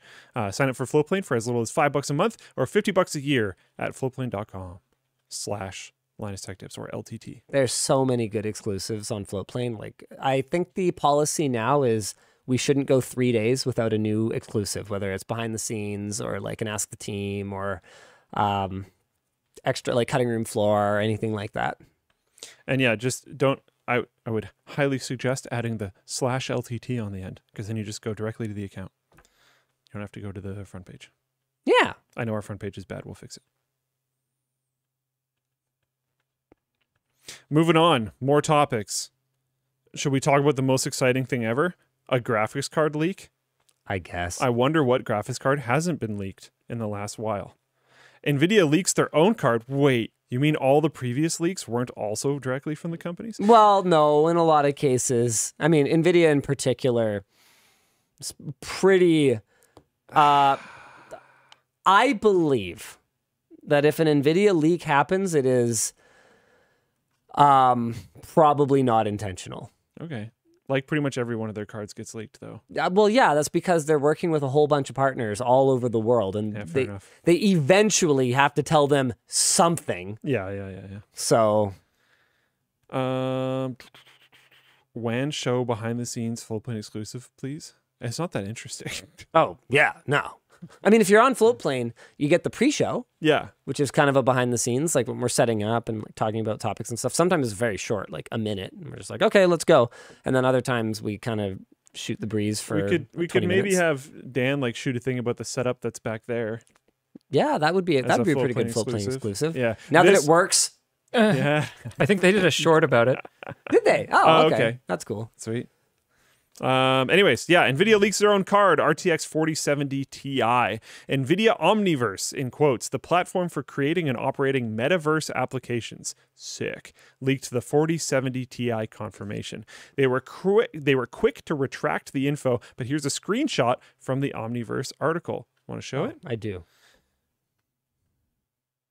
There we go. Wow. Nice. This all but confirms that NVIDIA has simply rebadged the 4080 12 gig as the 4070 Ti. Nice. Same memory size, same boost clock, same CUDA core count, and there's a link to the Tech Power Up 4080 page. There are also rumors of a slight price drop, originally $899 for the 4080 12 gig, now $799, potentially. Not sure. This is still a $200 price jump from the 3070 Ti, which had an MSRP of $599, so it's still bad. Overall, people don't seem excited about the current price of modern hardware, with good reason. Desktop GPU sales have reached their lowest point since 2005. What a great video title that would be. Overall, people don't seem excited about the current price of computer hardware. Or the current price of anything, because companies are just looting people and it's horrific. Micron has seen demand drop so much that they've cut 10% of their workforce. Intel reported a 15% decline in sales and a 59% drop in overall profits for Q3 2022 compared to Q3 2021. Yikes. I do think there was a bit of a spike in purchasing when COVID happened because people needed to boost their home offices. And now we're probably dealing with the trail off of that, which makes sense. Absolutely. More information should be available at CES next week. That totally makes sense. Watch the channel. There's going to be a bunch of videos.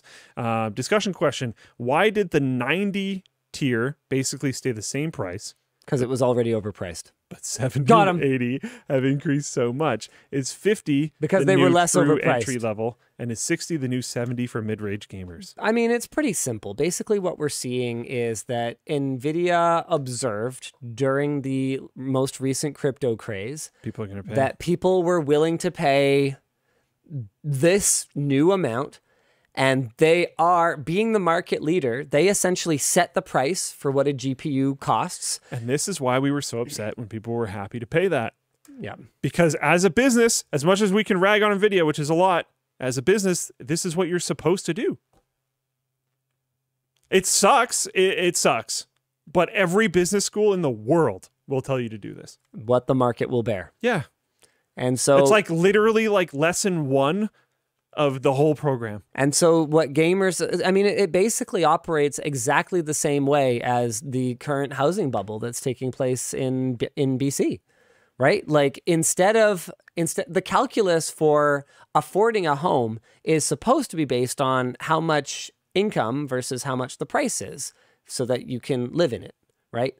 But as people have started treating real estate as a speculative investment, and as people have turned that speculative investment into more than just a speculative investment, hoping that it will go up in value, but also a regular revenue investment through either leasing to other people directly or in particular through Airbnb, the calculus has changed a lot. So now people who just want a place to live have to bid against people who want to rent it and just have free cash flow to acquire these properties and can afford to wait for a return, be it in 5 or 10 or 20 years. And they have to bid against people who are renting it short term, which can generate just unbelievable returns. I mean, that's what the calculation is based on. I wish I could find it. I read this amazing article that was basically like, the average price for a home will be like $5 million. I don't remember what exactly the number was, but like this astronomical number by this year, not very far from now. And here's the math to prove it. If anybody has this article, please post it in the chat, because there's been a handful of people I've wanted to show it to, because it was really amazing. It opened my eyes, because I realized that it's not because there's not enough houses. It's certainly not because people are making more money. It's because the commoditization of housing and the way that it's transitioned from being a place for people to live, a basic necessity, to this vehicle for investment dollars, has changed the way we calculate how much it's worth. So the worth of a house is no longer based on what a person can afford. The worth of a house is based on how much a landlord can extract, or based on how much in particular, short-term landlord can extract from multiple short-term tenants. And if you look at the numbers, the amount of money that people charge for an Airbnb, assuming they can get even 75%, like what would it be, like a fill rate, or like I don't even know what term to use for it, but 75% occupancy or something like that. Sure. Yeah. It's mind-blowing, right? And so how can you possibly bid against that? If they can just use their money to make money, then the price goes up proportional to how much they can charge for it. And that's never going to be attainable for just like normal people working normal jobs trying to buy a house. I understand where you're coming from. Fan stand. Somebody said nobody's home in BC is a basic necessity. That's just not true. But I understand where you're coming from. People still need places to live. People like by that logic, no food in California is a basic necessity, because they could go get food somewhere else. There is lots of basic housing. That's a brain BC. dead take. Sorry, bro. I shouldn't have pointed you out to Linus. I'm sorry, brother. I think I get where he's coming from, because he's saying it's all investments, basically. And to a certain degree, even if you didn't intend it to be investment, it is now. But there's a lot that can be done to prevent that. But you still have to have a place to live. Yeah, yes, for sure. There's a lot that can be done to prevent that. And it could go back that way. I don't have exactly the right solution. Anyone claiming to have a perfect solution is probably out to lunch. Probably either, a liar or an idiot. But like, there's low-hanging fruit that could improve the situation. So anyway, it's pretty much the same thing that happened with GPUs. Instead of weighing the personal satisfaction, the value of enjoying gaming against the number of hours that you had to work doing something presumably it isn't your favorite thing to do, to attain it, is no longer the primary driver of GPU pricing. The primary driver of GPU pricing became how much money you could earn with it over a prolonged period of time for people who had money to invest. And so NVIDIA enjoyed that shift and is now trying to maintain that momentum for as long as possible. And AMD is absolutely playing along. $1,000 GPU is still unbelievable. Oh, yeah. Yeah. It's way out of line with inflation. Yep. And inflation is out of line with what inflation should be. I mean, you need to look no further than the record profits of our local friendly grocery. Oh, yeah. So sorry we have to increase the prices on these various goods it's all at the grocery store. It's all inflation. It's because of inflation. By the way, 60% higher peak profit than we've ever had in history. Yeah. It's like, I wonder where that came from. It was inflation, though. Yeah. It's just so bullcrap. Groceries are so expensive. It's actually crazy.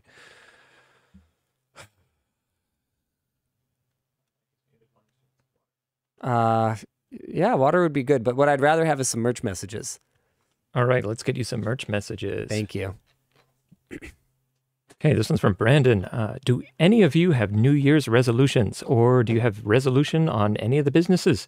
Is there something you're looking forward to in the new year?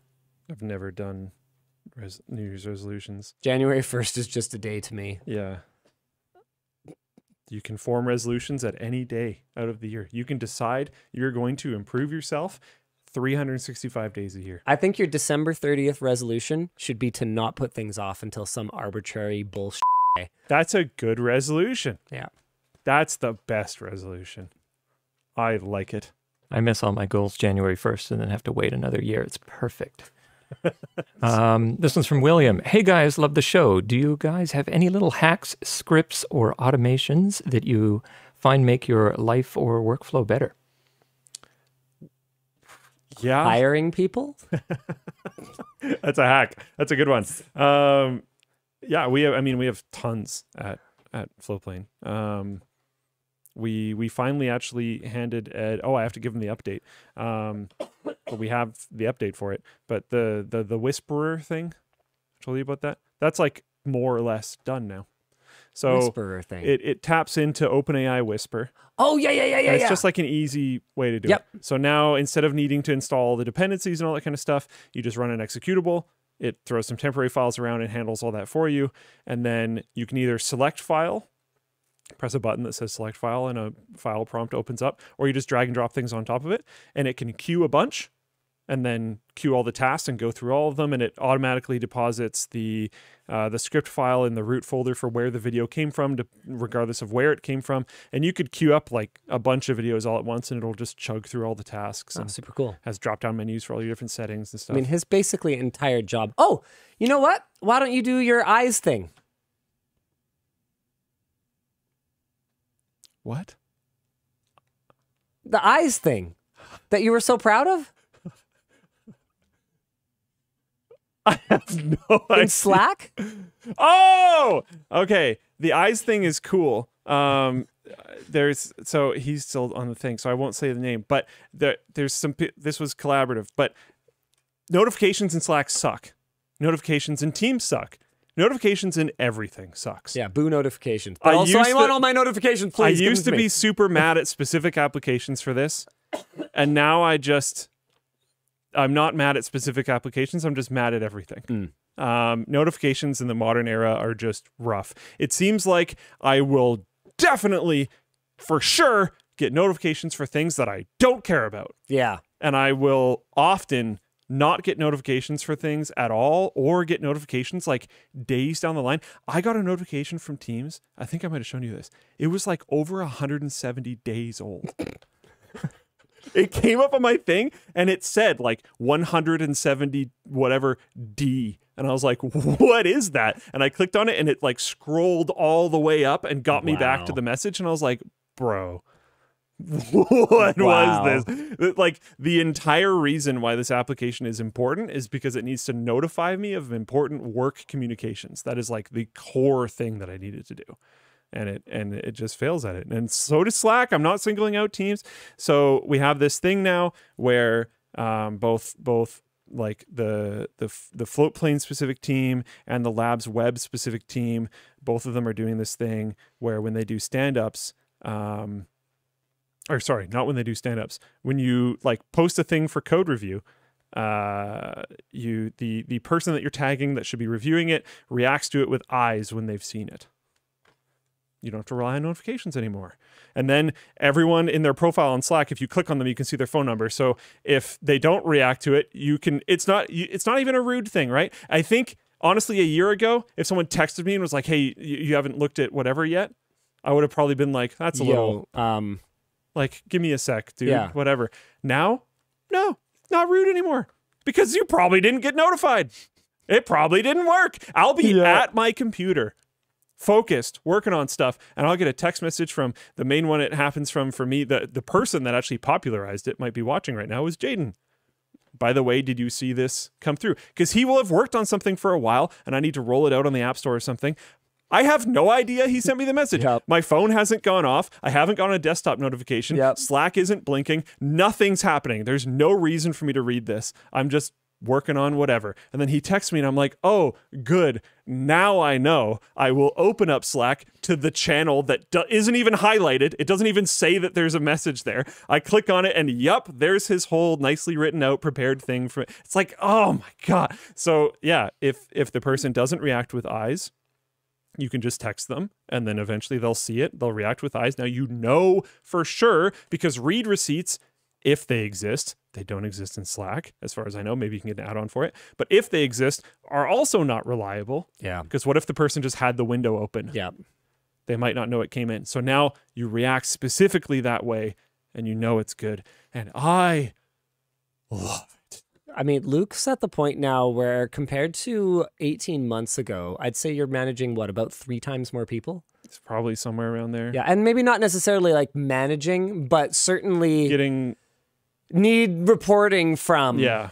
Like there might be someone else people. who's realistically their actual like manager, Or, like who actually gives them tasks to work on. That too. But Luke is the only person in like executive management here who can look at code and have any idea what the crap it is. Like, is one this thing that I will is this say, spaghetti or is this? one thing that I will say is, Yeah. our development team is really strong. So it helps when, like, I'll say the lab's local team, all of them are, it's 3 developers.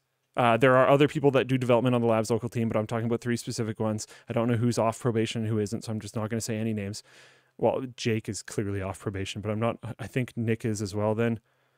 I'm not sure about the last one, so I'm not going to say that person's name. But they're all like super good. So I can be pretty hands-off with them, realistically. I mostly just like want to know what they're working on so I can make sure that if there's any blocks that I can remove or if they need to connect with someone else on the team, I can make sure that happens or whatever. Like, I'm mostly trying to be a support structure for them because they're just like killing it. Oh yeah, someone in chat said, love it. I do eyes and then green check mark when done. You guessed the green check mark part because we do that too. It's great. It's great. Yeah, it's fantastic. Nice.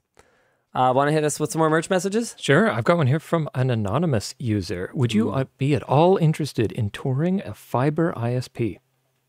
I mean, what ISP would not have fiber optics?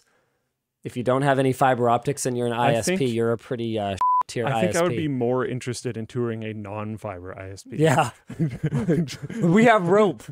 We like vibrated at a certain frequency to send data packets. For real though, yeah, I'd be pretty interested in touring an ISP. Depends what you mean by ISP. ISPs have a lot of different show. Yeah, have a lot of different facilities. I can tell you right now, you're not going to get me out of bed for just like a cursory high level thing. If I don't get to actually poke and prod at things, I'm not gonna go. And that's not me just like being an ass about it. That's me recognizing what the viewers expect from LTT and wanting to deliver that. So it's kind of like what I said to Micron. It's like, yeah, sponsorship aside, I don't care. You pay me, don't pay me. We're not even having a conversation if I'm not building my own RAM. And there's so much feedback on that video. This is the best video you've ever done. This is the best factory tour ever. It's fantastic. I've seen it now. It's great. Because that's where I draw my line in the sand. Does that make me a little difficult to deal with? Sure. But not for you guys, right? For you guys, it's great.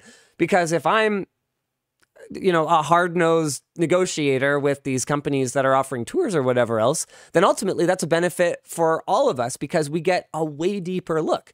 So in response, yeah, I'm interested, but don't waste my time. And by that, I mean, don't waste our viewers' time. So if you guys have actual like high level approval so we don't have to go in and like, oh, you can't go in that room. Oh, you have to blur that or whatever. Yeah, sure. Let's talk. Yeah, I'm interested. There. Yeah, that would be pretty exciting. Got another one here from Mark. Hey, Linus and Luke, I'll be attending CES for the first time next week. Anything you wish you knew before your first CES and or advice for a first-time attendee on how to make the most of the event? Vegas is really big. Like the Strip, you look at it on a map and it's like, oh, it's just like a few hotels. I walked everywhere my first year. It's I think part of it is an effect because they really oppress being able to walk anywhere reasonably. I almost died. I wouldn't try to walk everywhere. If you can afford it, take cars. It's not designed for you to be able to walk around very efficiently if you don't know the like really weird routes that feel like you're doing something you shouldn't be doing. I am very anti-tipping culture. I think people should just be paid properly. To be clear, I tip because I know they're not paid properly. But I'm very anti-tipping culture in general. But even though I'm anti-tipping culture, I would say in Las Vegas, okay, so here I will tip just because I know people aren't paid properly. In Las Vegas, I tip to make sure that people don't harm me. Yeah. I and my stuff. They're really aggressive. I didn't tip enough. I did tip, but I didn't tip satisfactorily to some cabbie, and he literally took my luggage out of the back of the car and threw it on the ground. Like, excuse me, if I never had to go to Las Vegas again, I wouldn't. Yeah, if you're not into the things that Las Vegas is made for, it's not great. I don't like Las Vegas at all. If you're not going to a specific place that's the Strip to be specific. Yeah, if you're not going to a specific place, I would use the monorail as much as possible to get to and from the convention center at least. Yeah. It's possible like the first year I went, I stayed at Excalibur, which I didn't know was like a bad hotel or something. Like honestly, to me, even now, they're like all kind of the same. They all smell like crap because they allow smoking on the casino floor. And they just dump perfume to try to cover it up. But so like it doesn't really, and it's just they all smell awful. They're all, I mean, theoretically, I guess, like, you know, oh, there'll be like a class of clientele here or there, whatever. In practice, everyone just goes and gambles at whatever hotel they feel like going to. Like anyone can walk into any of them. So it's like the imaginary lines that they draw between like the good hotels and the bad hotels. I don't really get it personally. But anyway, I stayed at Excalibur not realizing that it's like a bad one or something. And I will say it's inconvenient to get anywhere from Excalibur because it's like way down at the end of the strip. So I wasn't really able to take the monorail anywhere. But if you can, stay somewhere with easy monorail access because that's by far the fastest, most affordable way to get around. Definitely most affordable. Because during CES, while getting around in a car is probably a better way to go than walking, depending on where you need to walk. It's going to be slow because everyone else is doing that too. Yeah. Okay, I've got another one here. Do you guys think wired mainstream earbuds will forever be an extinct species, or might they return? My AirPods desyncing from my Z Fold 3 in my pocket is close to giving me an aneurysm, and every USB-C to 3.5mm adapter is horrible in some way. It's annoying that that's true. Yeah, I think it's over. I think wired headphone party is definitely over. I mean, I've seen that it's becoming trendy to use wired headphones again, but I don't see that becoming the norm again. I don't think Apple's going to release a new iPhone with a 3.5mm jack. It's not happening. Yeah. And what Apple does, so does the rest of the industry. Yeah, hopefully those adapters get better. Yes. Sec IT guy says you should stay at the Aria. It's smoke-free and segmented from everywhere else. Also has monorail access. That's where we stayed our first year as Linus Media Group. It's also adults only, if I recall correctly. We did it a few times. The reason we did it, though, was actually because it had the fastest internet on the strip. Yeah. And that's no longer the case. It seems like the one company that deals with everyone's internet now deals with Aria as well. And the last time we stayed there, excuse me, the internet was just as slow as everywhere else. Ugh. So we paid extra for no reason. That sucks. Okay, I could use some water, Dan. I'm going to take you up on that. Okay, sounds good. Do you want me to read merch messages? I have just like a lingering, I've had this cough for like 9 days. Or do you want me to go over another topic so you can take a break? Just anything's fine. Just something. I'm dying. I'm looking for another topic.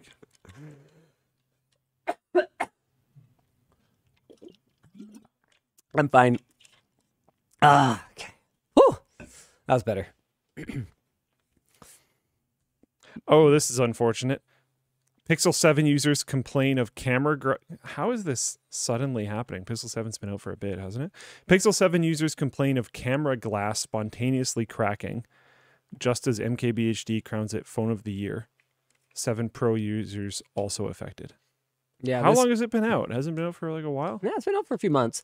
Users on Reddit, Twitter, there's even a hashtag, and Google's forums have reported that the back camera glass on their Pixel 7 or Pixel 7 Pro phones has just spontaneously cracked, leaving a hole over the camera lens. It's currently unclear what's causing the issue.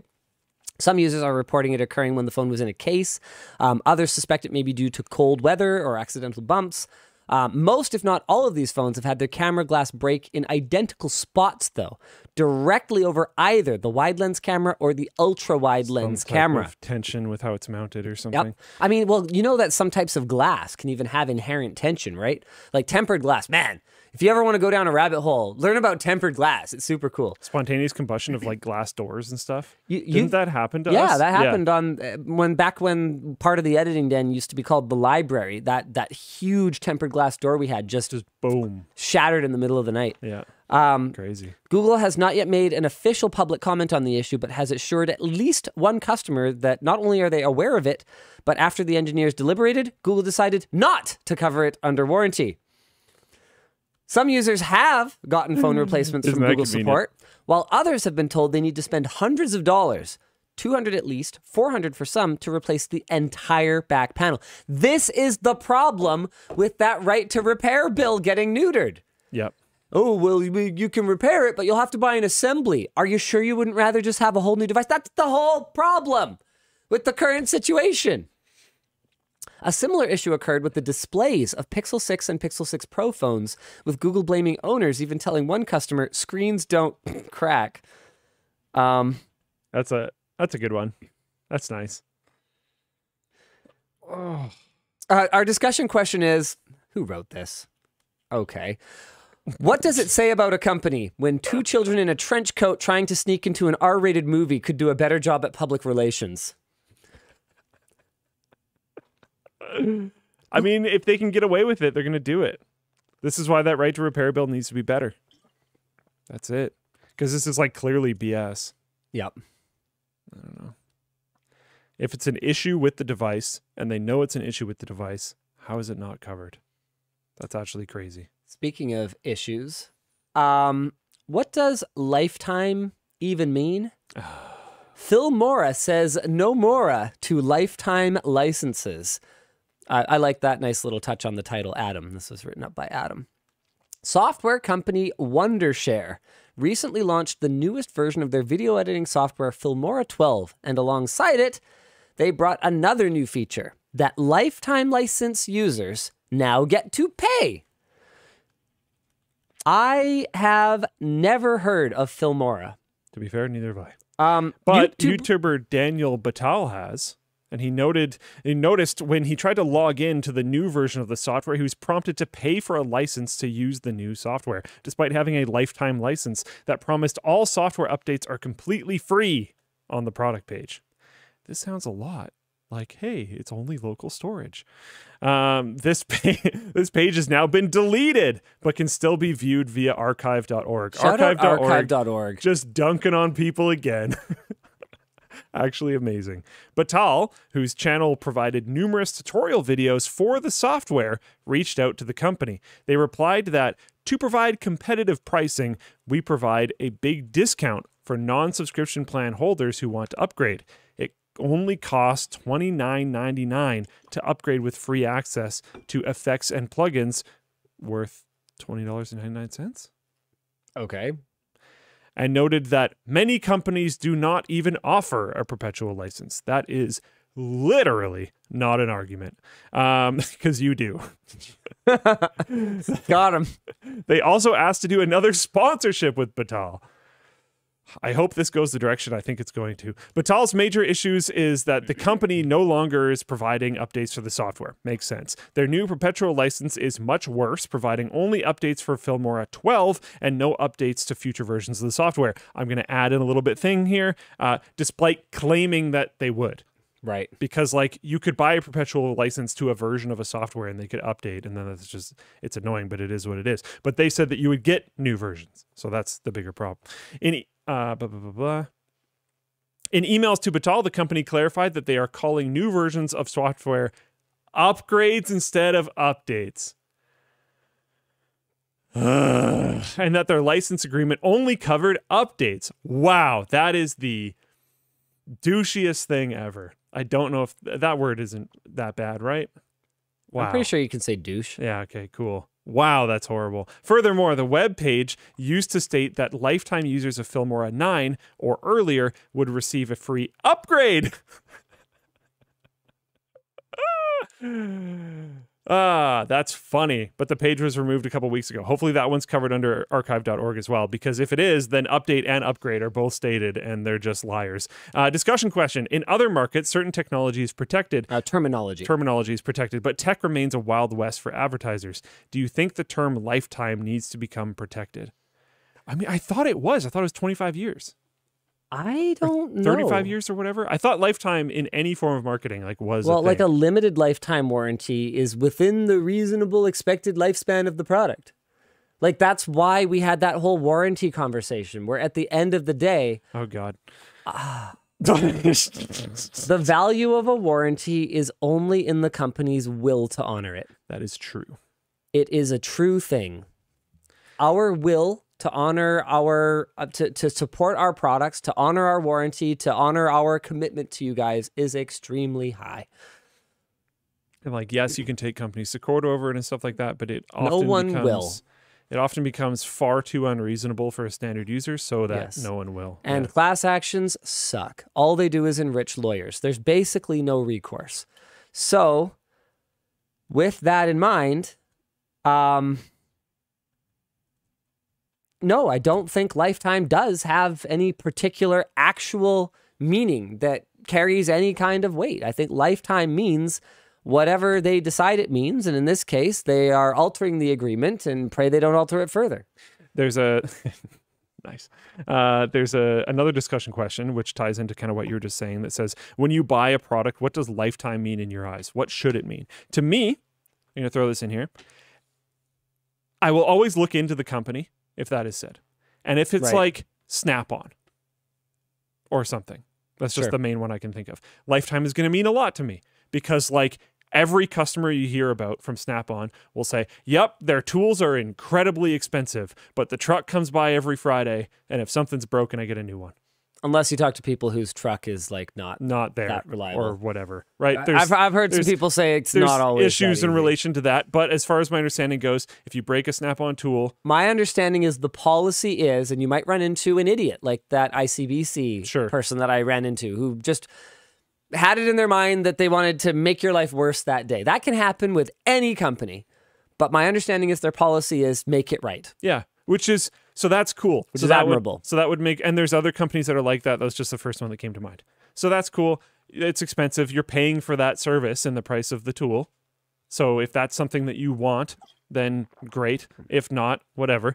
But if I look into a company and I don't hear a lot of that about it, and it says lifetime, I just assume bad. I just ignore it. Yeah, exactly. Yeah. I bought some files at Home Depot.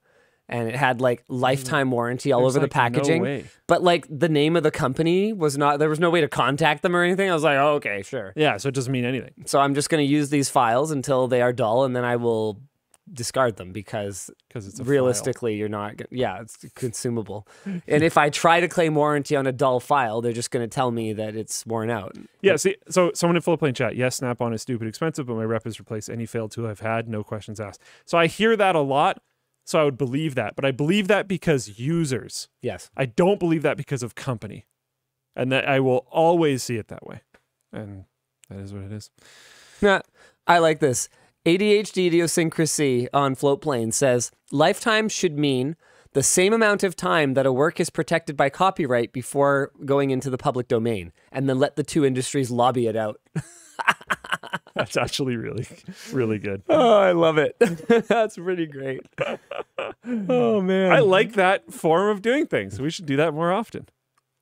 That's fantastic. Bureaucracy battle? Yeah. Oh, that's great. Oh, I really like that. Okay. Should we, are we covering more things? Or are we ditching a merge messages? Let's do some merge messages. Let's call it. Let's call it. It's 8:30. Yeah. It's 8:30. All right, got one here from Eric. With the successful launch of the screwdriver and backpack, if you could launch a V2 today, what would you change about them?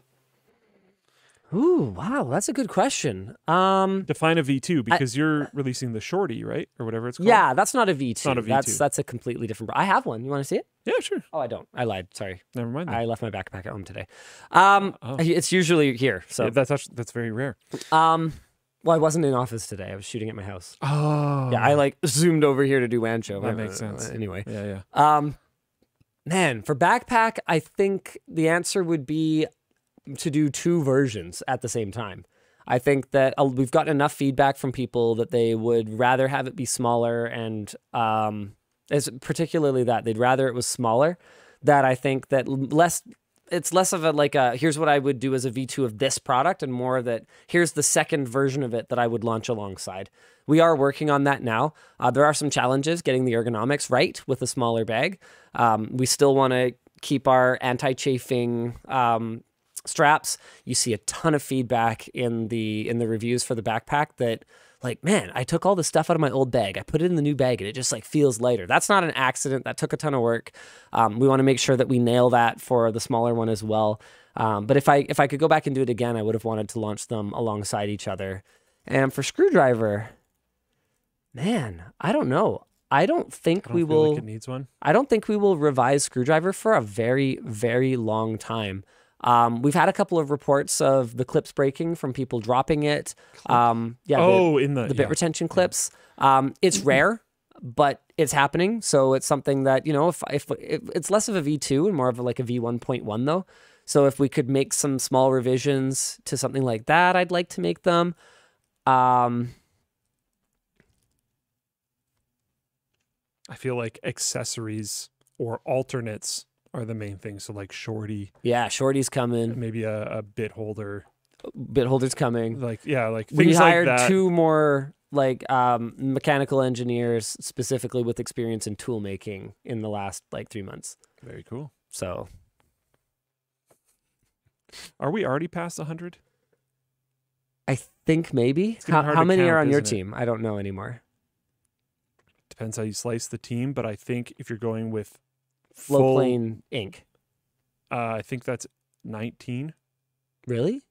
It's 18 or 19. Floatplane Inc. Floatplane Media Inc. Yeah. Oh, then we're well over 100. Not the Floatplane project, to be clear, but like any contractor is under Floatplane Inc. Right. I don't know if you knew that. Okay. So like the Labs web team. Oh, I have no idea then. I actually do not know how many people work here. It's that big. It's hard to, even just counting I've gotten to the point where when we have morning meetings and I'm like trying to check if everyone's there, that can take me a sec. Because I have to actually go through all of it. I'm like, damn, it's a lot of people. Yeah. Anyways. Enough people, I think. Actually, no. I sent someone. I don't know if they're off probation, so I won't say it. But I sent someone an email today, being like, "Hey, so I need to hire this position. If you want to help me with that, starting next week." Oh, to our HR person? Yeah. We have a dedicated HR person, as far as I can tell. Aside from I don't mean this as like a knock, because she does a lot.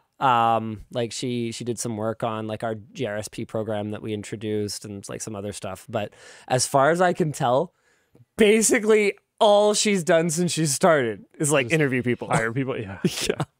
We've been hiring so much. Logistics doesn't have any computers anymore. I heard about this problem. Yeah, we have like no more laptops to give people. We've got no more standardized workstations. I think we bought every single one of motherboard type that exists. We can't get computers.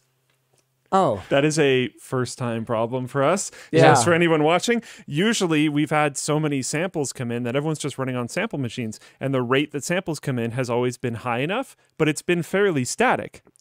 Yeah. So it was staying the same. The rate of new people is going up. I had to give my Quadro in my computer to an actual engineer. Why do you have a Quadro in your computer? I do a lot of SolidWorks. That's amazing. Okay.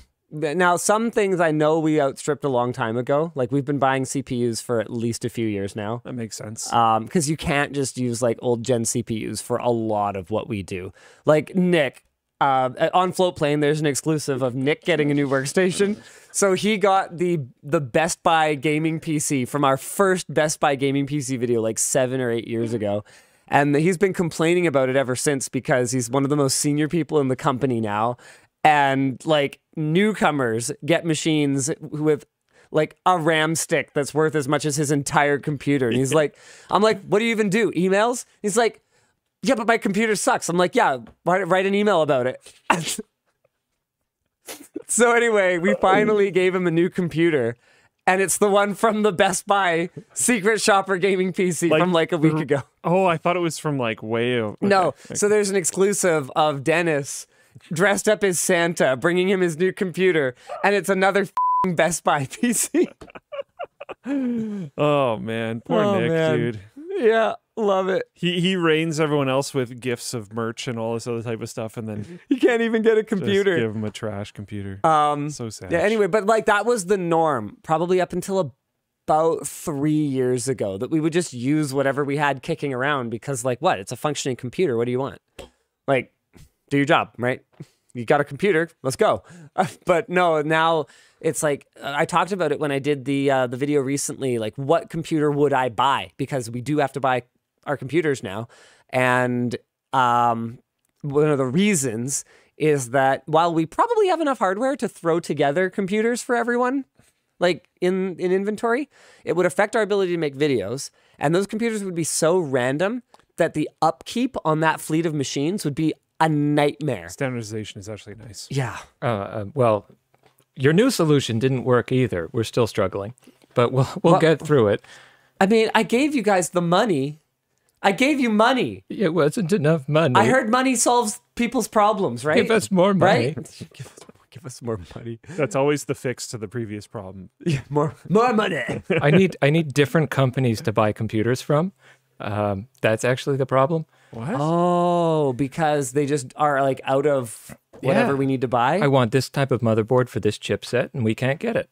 Oh. And so either we have like eBay 3 to 5 different standard computers. Yeah, right? That's not standard then. Exactly. It's all falling apart. Make more motherboards! Someone said, I actually just thought about them before I saw this message, but it's... They said, wow, that's a long one that pushed it all the way off. How weird would it be if LTT went to Puget Systems for computers? The problem is they're over the border. Yeah. So there's like huge issues there. Yeah. It's a pain in the butt. So it's easier for us to just buy things here. I reached out to Nick from Logistics because my dad is going to be making a donation to the company's inventory of a GTX 9800. Oh, okay. Yeah. Which apparently we're missing. Very nice. And 9800 GTX. Not to be that guy. Yeah, right. That was before they reversed them. Yeah. It looks amazing, by the way. The old shroud and stuff. It's great. Yeah. And I realized this after I sent the message. But he's going to be donating a card that is definitely from work. So you're going to be getting it back.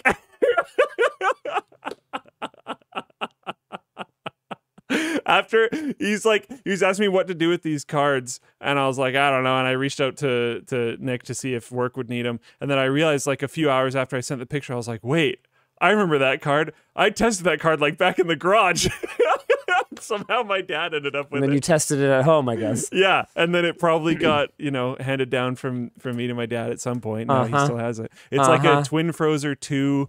I couldn't actually tell from the picture, but I think it's like a 560 or something. Okay. But yeah, apparently they both fit slots that are vacant in the backlog of GPUs, so Does one is coming home and one is new. Does everybody just check stuff out, Linus, or like not? I don't know. I worked in logistics. Things used to be a little more loosey-goosey back in the day, and Luke in particular probably got too much leeway.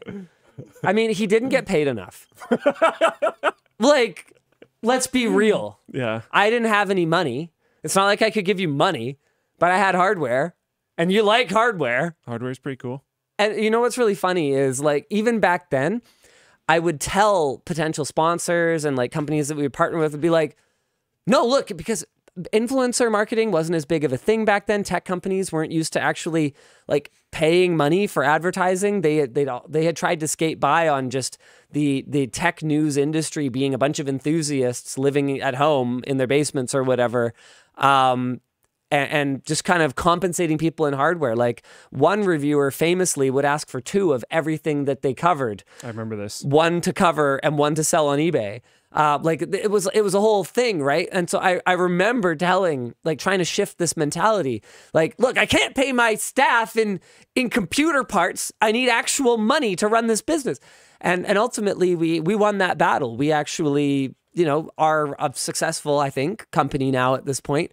But it was actually a lie because at least one of my employees, I did definitely help at least top up in hardware. I've obviously never sold any of it. And theoretically, unless I like lost things like that one, they come back eventually. But yeah, that is definitely true. Yeah. Okay, I'm gonna pull you guys back on track. Let's get through these merch messages. Yeah, for sure. Dan wants to go home. You heard it here first.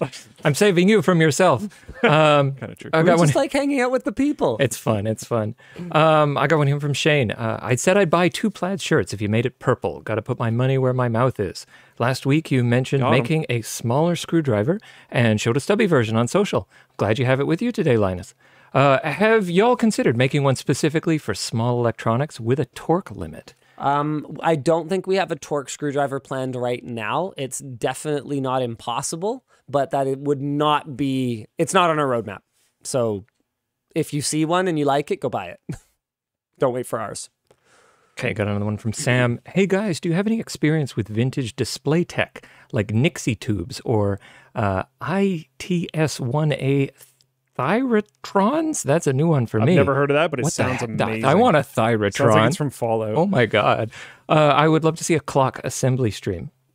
Past Indicator sent me one of their Nixie tube clocks. My understanding is they, some time ago, acquired a lot of inventory of these vintage Nixie tubes. They don't make them anymore, as far as I can tell. Yeah, here's their site.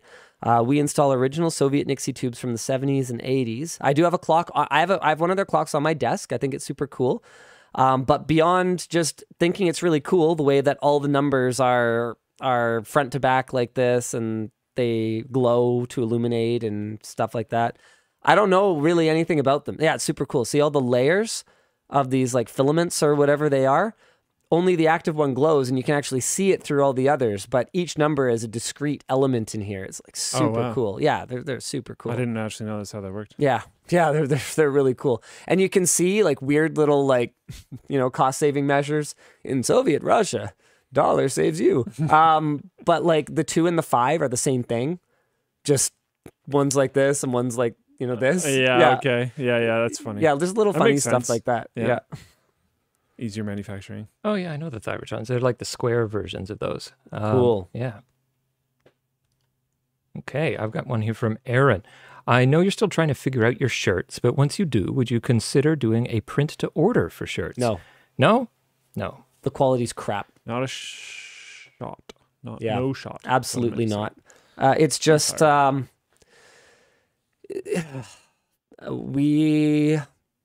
stubborn. And I think shirts should look good and feel good. And so we're not going to ship a shirt that doesn't look good and feel good. Yeah. That was the whole reason that we ultimately went and built this whole Creator Warehouse thing, was I was so tired of getting screen printed samples and then finding out that people were getting direct to garment printed product that looked like garbage. Your other question was, are you going to do a laptop/shoulder bag? It's really good. We have one. Leakier than a turned on faucet. I know, right? But the shoulder strap, okay. Shoulder strap on laptop bags, like, just sucks. It never distributes the weight properly. It always falls down or rides up, or like it slides too easily or not easily enough in the strap. We nailed it. I'm really happy. It's closely based on our padded straps for the backpack, but tuned for obviously the different angle that it's going to be sitting on your shoulder. And man, like everyone in the team's like super stoked. Like Nick, Bridget, Matthew, me, all the people who have like tried it. Oh, it's good. It's really good. And because it's designed by us, it has room for a bloody charger in it. Right? I've been seeing laptop bags that are all like nice and they look good, and then there's just like bump right in the middle. It's like, oh my goodness.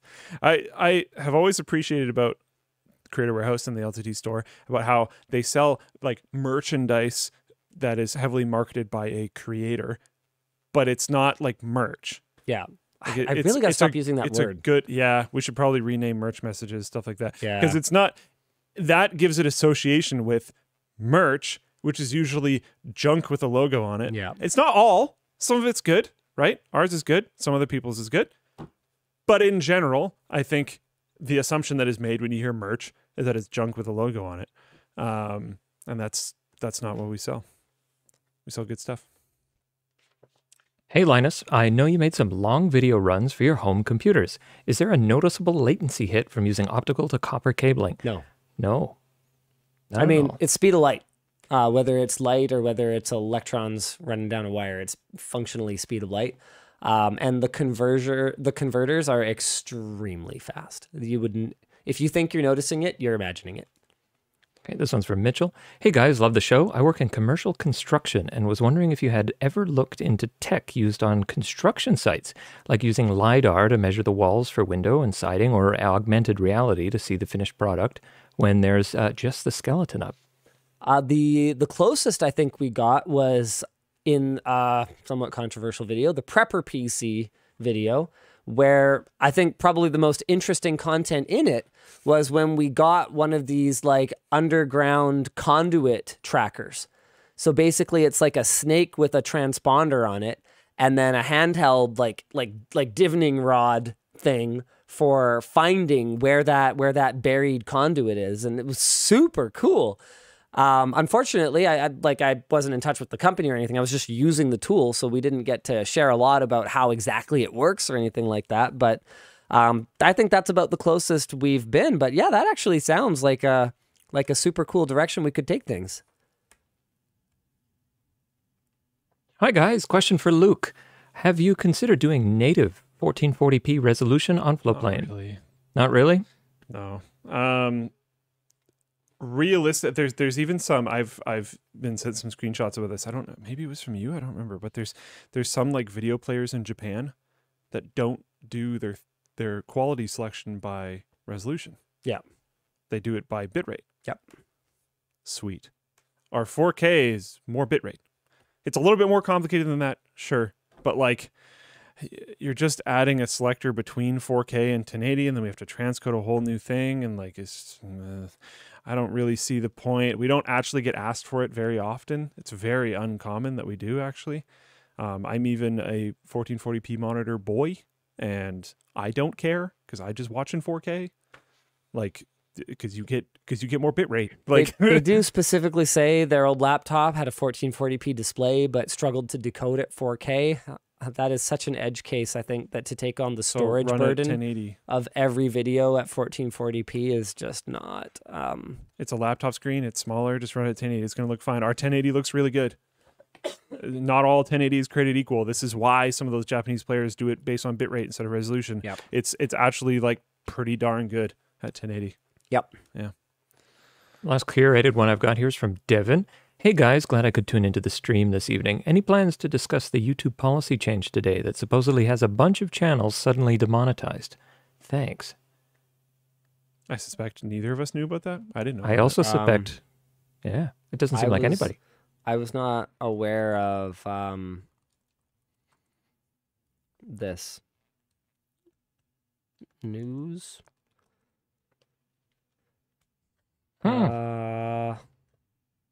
I don't see anything. Yeah, I don't see anything right now. I actually got a couple merch messages about this, so I'm not entirely sure where this has come from.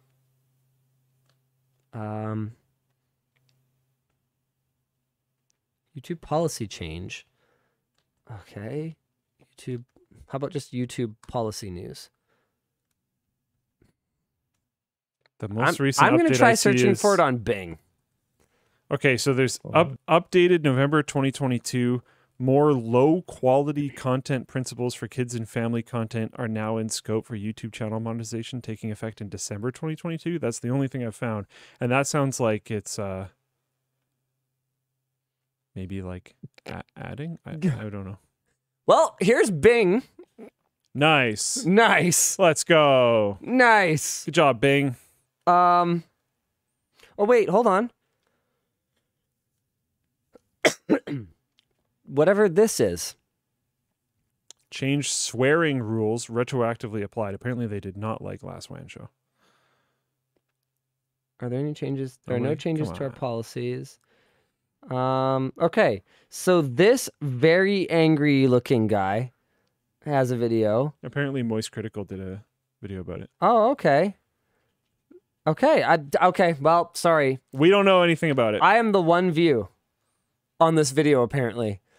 Oh. That's Let's go. This is what Bing is good for, though. Surfacing something other than,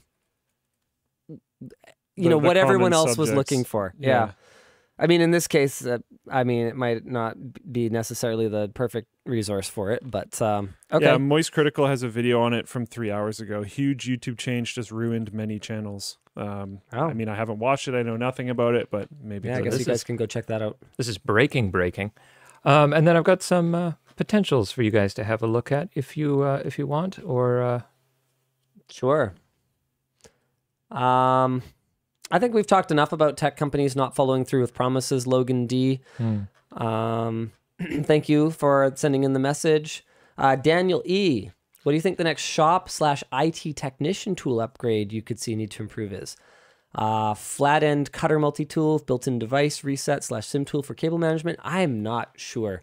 We don't have anything on the roadmap right now for IT tools. Definitely more screwdriver stuff coming down the line, though. Okay, I'll go through these. I'll go through these pretty quick. Everyone wants to get home. Theodore H, love the show. Have you considered doing an extreme upgrade style show with some more gaming streamers like Stone Mountain 64? It's tough to collaborate with people who are not local. That's one of the reasons that Intel Extreme Tech Upgrade is with our employees, because honestly, they're already a nightmare to arrange all of the procurement for and set aside a shoot day for, and get everyone on set and all the equipment, blah, blah, blah, blah, blah. I mean, if it was in like Arizona or something, whole other level. Now it's a 3-day commitment for me instead of a 1-day commitment. And as you can probably imagine, I'm our biggest bottleneck a lot of the time. And for what? It's completely the same piece of content. So it's tough to justify. There's someone asking if we have interest in checking out NASA. I mean, sure, but that's one of those You things. have to show us something cool. Yeah, it's kind of like the ISP. Like, sure, but I'm not just going to stand outside the building and be like, look, it's NASA. And it can't be something that you just show everybody on a normal tour. Yep. It would have to be something where you're letting us go behind some closed doors, which I seriously doubt is going to happen. Yeah, this says something about private tour. I don't think I've ever taken a private tour of anything. In fact, even when I went to Micron, when I went to Intel, both of them, my tour guide offered to show me things that could not be included in the tour. And I said, no, don't waste my time. Because for me, I'm there to bring you guys along. So if they're just showing it to me, then what's the point? I might be down off camera, but that's a totally different thing. Yeah, that's this guy. I'm really into that stuff, but that's well, it's not that I'm not into it. I have a job to do. Yeah, I'm just saying, like, it's not going to happen on camera, basically. So it's probably not what you're looking for, but yeah. Thanks for offering, though, either way. Like, I don't want to, I don't want to be like that about it. I've taken advantage of a couple viewers that reached out about saying that they like could get me access to something cool, but I couldn't like put it on the channel. I went to go see a really cool laser lab in Sweden. Yeah, that's cool. I went to go do other stuff. I like happened to be in that area and they knew I was there and they're like, by the way, do you want to come check this out? And I'm like, yes, that looks awesome. So I don't know, but I actually, hold on, before we do any more merch messages, I've got a few things on my little notepad. Shirt printing update, we already ended up doing. Backpack zippers, still very much a work in progress. Tynan was on vacation for, it's been Christmas season and stuff. Tynan is the one who's on point for that. He was on vacation for a while and stuff. There's some delays, waiting for things to go back and forth. The entire Creator Warehouse engineering team has had to spend a lot of time setting up their new shop. So when we did our Creator Warehouse tour, that video is completely out of date now. What used to be the entire engineer area is now completely like a workshop.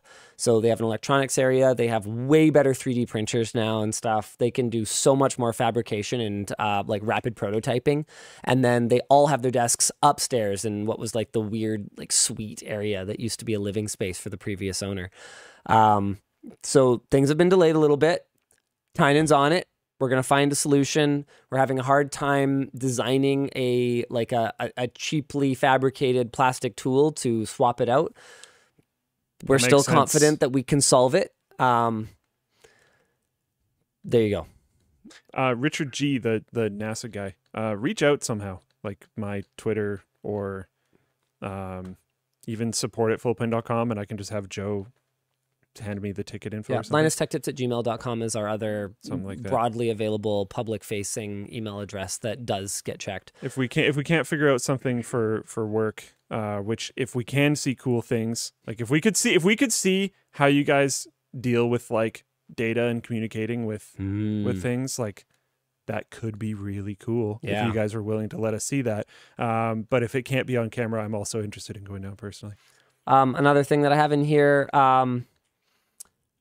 update on the person who called me out of touch for thinking our printer is being dumb, our t-shirt printer. I responded to them, and then I think it was last week, I also talked about how I'm just going to be like shadow banning a lot more liberally. I did it like 5 times, and I was like, this is pointless. So I give up. Just so you guys know, what I realized is like, this isn't going to do anything because it's an endless flood of just like, whether it's bad takes or whether it's just people going out of their way to view whatever it is I'm saying or doing in the worst possible light. Like it's never going to stop. And so if I wage a war against it, effectively I lose. And so the other thing too is that every once in a while, I mean, a stopped clock is right twice a day, right? So if I shadow ban these people and they do come at me with some kind of valid feedback in the future, I'm missing out on that. So update for you guys, I blocked like 4 or 5 people from commenting on the YouTube channel. I would undo it actually if I could. I just have no idea how to even do it. I just did it on mobile and I don't even know what their names are anymore. So sorry for the rest of you. It's an interesting problem because like I can understand a lot of people that are like, never ban anyone. Open discussion is always best. Blah blah blah. Yeah. I've often been on that train, but then you have to understand that any good thing ever is going to be ruined by humanity, because people will see some created structure first, like that, then ruined. Yeah, that's also true. But yeah, people are going to see a system like that and go, "Oh, I don't get banned for any reason. I'm just going to make this person's life horrible by being just incredibly disingenuous and clearly, obviously starting arguments based on things that are obviously not true or obviously not said or obviously weren't the reasoning or the meaning of what that person said or whatever else." And they just brutalize. But banning people also does create tons of problems. So I don't know. The best solution that I have personally seen is the community like correcting itself. And we've even talked about that before, where like, I think this conversation that we had specifically was about Twitter, where someone will like tweet something at us and it's like, oh man, I really want to reply to this in a certain way, but I like probably shouldn't, so I won't. And it's like taxing on your like emotional state. And then you see some viewer just come out of left field and they're just like, bam, and you're like, thank you. And I can't like your response, I can't interact with it, but thanks, bro. Thanks for writing what I couldn't. Yeah, it's like, that's cool, thanks, man. So I don't know. I guess that would be my only suggestion. And you do see it happen. And I don't know. It is what it is. By the way, this was on the last note I made for myself to talk about when we were discussing Wondershare and trying to like bury those product pages and how the internet kind of never forgets, but only just barely. Sort of also does, right? Yeah. It also does. This is a really interesting story. There was a Charlottesville weekly publication called The Hook that closed a decade ago, but its archives lived on until its 22,000 stories were suddenly taken offline in June. If you guys want to learn more about this, the Washington Post did an article about it. Former staffers have theories about its mystery buyer, but basically, as far as people seem to be able to tell, it's because there was an article about a rape accusation against this buyer who seems to have bought the publication just to delete it. Whoa. Wild, hey? So this kind of ties into some discussions we've had really over the last like few months, like about the consolidation of the information that we're getting in the hands of a very small few. I saw a really good like viral tweet a little while ago that was like, if you're outraged that, you know, Twitter has fallen into the hands of some like jackass billionaire, wait until I tell you, you know, who owns Facebook, who owns everything else. Yeah, Google that's one of the things I've talked this before, and I think people don't really understand my point, and maybe it's because I'm not saying it well enough, but like people are super mad at Elon because he's public. Yeah, his biggest sin is saying the quiet part out loud. Yeah, there's so many more of them. You shouldn't just be mad at only that one because he's really loud. I mean, it is obnoxious. Sure. And you can be mad. But there's people do it. Okay, I'm not defending him. I need that to be clear. I'm not attacking him either. Honestly, I don't care. I hated Twitter before. I hate it now. Nothing's really that different for me. It was on fire. Now it's still on fire. I don't care how big the fire is. It was still on fire. We didn't start the fire. Yeah. But like a lot of things that people go after him for, it's like, dude, there's like just as bad or worse happening 3 feet to the left, but they're not publicly talking about it. So you think it's okay? Like that's what? But whataboutism is also not a valid defense. Fair enough. But I just don't think that we should only go after people that are more public about their actions. I think if you are against something, you should be against it and focus less on the individuals personally. But what do I know? Not much. Hi, Linus and Luke. Do either of you launch fireworks No. to celebrate? See ya. Okay, then. Do you? There's a lot of restrictions on them now. Yeah, I don't like them. Like, I don't think you can... Oh, you have a very, like, firefighter-y kind of background. I always forget about that. Is that because of that? No. Like, I know you were super into... I was into it. Now my brother is one officially, which is awesome. Okay, I wasn't Great going to, work. like, dox that. That's why I kind of approached that think from a it's- super weird No, angle. I think it's good enough to be public now. Yeah, congrats, by the way, Great dude. job, Rich. Finally, Hell yeah. finally. He looks You waited long enough. he looks real good in a uniform. Yeah, He heck sports yeah. it really well. Heck yeah. He's rising to the challenge exactly how I expected he would. What was I going to say? Yeah, but that's not actually, I mean, that part's a bit of a negative, but I don't think it happens all that often, to be honest, especially at like sanctioned events. Or What about like if you're being careful scaring with it. animals or like I don't like that part. Okay. I also like, oh, you look up and this part has always bugged me.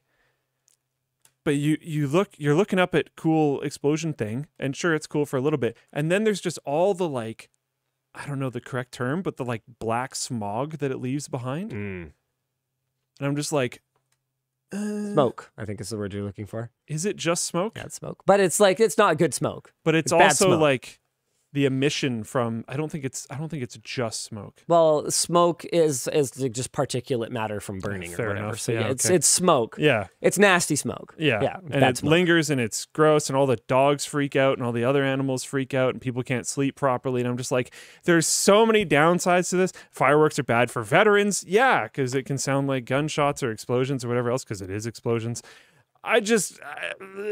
Edible Whale on Twitch with the red hot take. Luke would have to buy fireworks to use them. That is also a we big know problem. that ain't happening.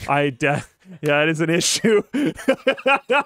fair. But like, I don't even really, I'm not like, I've gone to a few fireworks shows. Sure. I never really care that much. I always liked firecrackers more, which have been illegal here my entire life. So the only way to get them was to smuggle them. Have I ever told the story of me?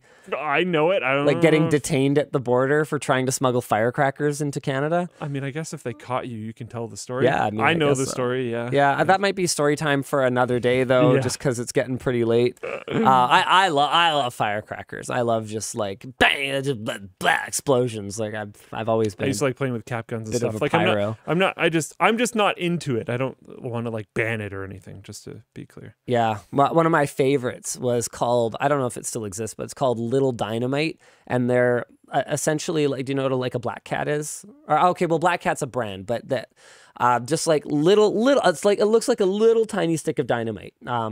So colloquially, we called those little tiny sticks of dynamite with the little black cats written all over them black cats, and you just kind of go.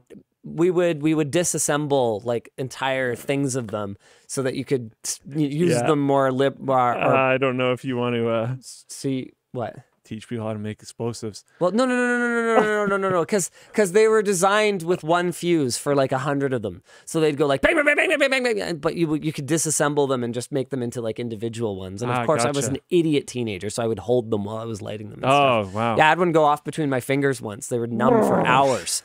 Anyway, my favorite though was one called Little Dynamite, which was basically like the little Black Cat ones, but waterproof. It had a waterproof fuse. Oh. And so what I would you do just terrorize fish is, well, no, I mean we didn't have any fish in our pond, so whatever. Frogs. Okay. I mean the frogs were probably not impressed. Yes, but what I would do is I'd like stand on the shore of the pond, light them, and throw them in, and you could see them. They'd go down and they'd make little bubbles. Looks like a depth charge. Yeah, and feels like it. Oh. Because it's in the water, which is a non-compressible fluid. Yeah.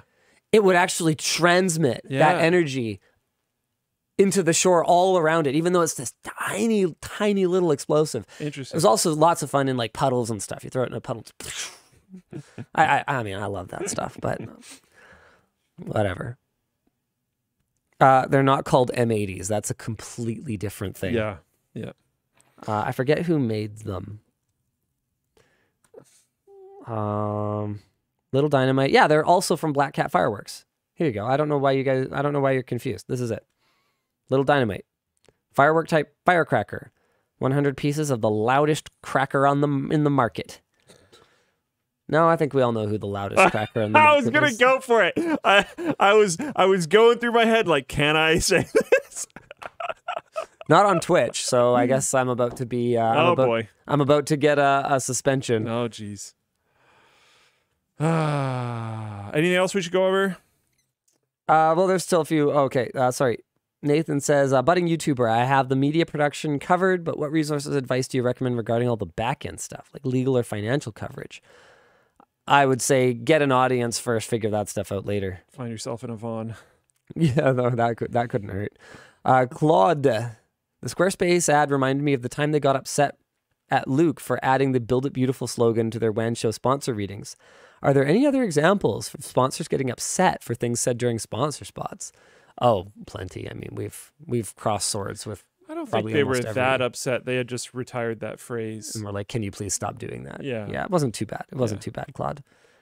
Jimmy says, I'm old and remember the days of Leo Laporte. Leo Laporte is still around. What do you mean remember the days of Leo Laporte? That's like when someone asked Weird Al, who do you think this generation's Weird Al is? And he's like, me, obviously.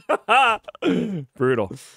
Why haven't you collabed with him yet? I've never actually met him. We also don't, like you mentioned earlier, you kind of need to be like right here to be able to collab with, which is why we don't have a ton of collabs, because it's like, a lot of work. A lot of creators are on an extremely demanding schedule. Now you add a bunch of flights into it and all this other type of stuff. Tough. It's difficult. Also, why don't you ever say quick bits on TechLinked? What's that about? I don't know. I remember telling Riley like 9 years ago that I thought it was a dumb name or something and that I wouldn't say it or something. And then people thought it was hilarious that I wouldn't say it. So that's the only reason I do it now. I don't even care. Yeah. I've forgotten. I've said it a couple times. James says, I currently mostly trust my 11-year-old son to go online without supervision, occasionally checking his Chrome and YouTube history to reassure myself, but feel a bit guilty for doing so. Linus, how do you feel about monitoring your kids' online activity? Checking the history of the browser is not really doing that. So yeah, they can delete that, you know. I do it utterly shamelessly, and the way that I justify that to myself is I tell them I'm going to do it. I tell them I don't want to do it. And I only ever actually do it if they give me some reason to distrust them. But yeah, no, I mean, that online activities got to be monitored. My kids are not allowed to install apps without me specifically approving them. Like it's funny, having a tech savvy parent is a double-edged sword. On the one hand, my kids have everything. Like their own gaming computers, Nintendo Switch, a projector, home theater. Like we have like 3 separate TV areas in the house where you can watch a movie. We got like wicked fast internet, blah, blah, blah. Like you name it, my kids have got it. They 2 of them have their own phones already, even though they're 10 and 8. But let me tell you, that is locked down. So I don't know. It's tough. It's tough. Finally, Anonymous says, question for Luke. For someone transitioning to software product management from non-tech product management, any suggestions on how to get up to speed to follow the software conversations? That's tough. Software moves really fast, and everyone is extremely opinionated about all of the directions that it's moving in. Oh, wow. From a non-tech product management. Oh, shoot. Okay, while you're thinking, I accidentally just did the wrong thing with one. I think we have a women's V-neck coming soon, Dor. It depends how close to the dev teams you're getting. If all you're doing is like requesting like features and someone else handles all the actual stuff, setting up tickets, doing a blah, blah, blah, blah, blah, blah, blah, then I think the main thing you need to understand is timelines are messed. Timelines are especially bad. I don't know if this is a grass is greener situation, to be fair, but I find timelines in web development to be especially bad because there's so many other things that can happen that can screw up what you're working on. I've heard from some buddies that work in like embedded systems and stuff that it's less chaotic because you pick what you're working on and then, oh, they release an update. Okay, whatever. Your system isn't going to get it, so who cares? When you're working in web dev, it's like, oh, okay, iOS randomly decides that they're going to start interpreting something in some different way, and it's like, well, you better update because all your stuff just broke. So that can be really frustrating, and that can happen in the middle of a development cycle. So you can be like, we are 100% certain, without a doubt, this is never going to happen. But let's say that it did. We are 100% certain without a doubt that it will take us 3.7 weeks to do this. And then 3 weeks in, someone completely unrelated to you, and there was no way you had any idea of knowing this was going to happen, updates something, and it means you have to do a full rewrite. And it's just like, oh, wow. Or not, maybe not full rewrite, but you have to refactor some fairly significant portion of the code to be able to work better because they got rid of certain functions or they did whatever else, and it can be extremely frustrating. So the main tip that I would do is add 2 weeks or double any timeline you ever hear from any developer. And this is not trying to be mean to the developers. Like, seriously. They're great. They're doing their best. They are. But just trust me, do that. If it's a short time frame, add 2 weeks. If it's a long time frame, double it. Like, just do it. Because the overpromise under promise, over deliver thing is a good way to go pretty much all the time, because it's easier to give more than people expect. It's harder to take back from what people expect, and you're gonna have issues. Log4j anyone? Yeah, there stuff like that can also happen, and that can just mess you up. Just like the world of software Spectre and development, Meltdown. Spectre, Meltdown, all these different things. You can have expected timeframes. You can have perfectly laid plans just get obliterated by something that you had no way of foreseeing. So don't try to tie to reasonable timelines given by developers, because developers are going to approach it in a nothing goes wrong sense, because how You can't plan you for... want them to predict that this is going to happen. That's not going to happen. So like This is why we don't read YouTube chat, by the way. Oh, that's impossible. So let them put out their prediction and then build in the error for them, and try to go to bat for your dev team when it needs to happen, because working on, I'm answering this for way too long, sorry, but working on the type of things that they have to work on, where they're trying sitting to go home, there. Luke. This is literally the last one. Sorry. Okay, this is my last point, and then I'll let us go. They're going to sit there working on solving broken things all day that was very likely made by them, which can, in a lot of cases, be a fairly like emotionally grueling process. And then someone up the chain is going to come knocking, and while they've been like bleeding on their own code trying to solve these problems for a week, you should try to be the one to answer the door and answer the question as to why it's not ready yet, instead of them. Just free them up from that. Those would be my points. All right, I lied. I have one last thing. Brian Lovelace in Floatplane chat asks, in your home theater setup, why did you go with a Denon versus a more robust solution like the monoprice monolith HTTP-1?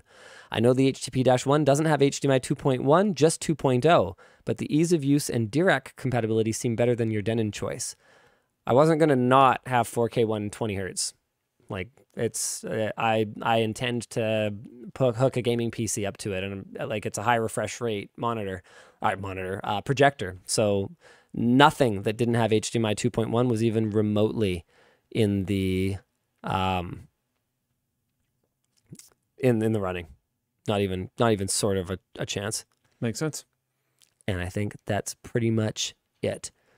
Thank you for tuning into the WAN show. We will see you again next week. Same bad time, same bad channel. Bye! Oh, we cleared the queue. Got him. Oh, it's in my other pants. That makes sense. I changed pants, Luke. On stream? Yeah, which is fine. The stream that was sponsored by Seasonic, Manscaped, and Squarespace.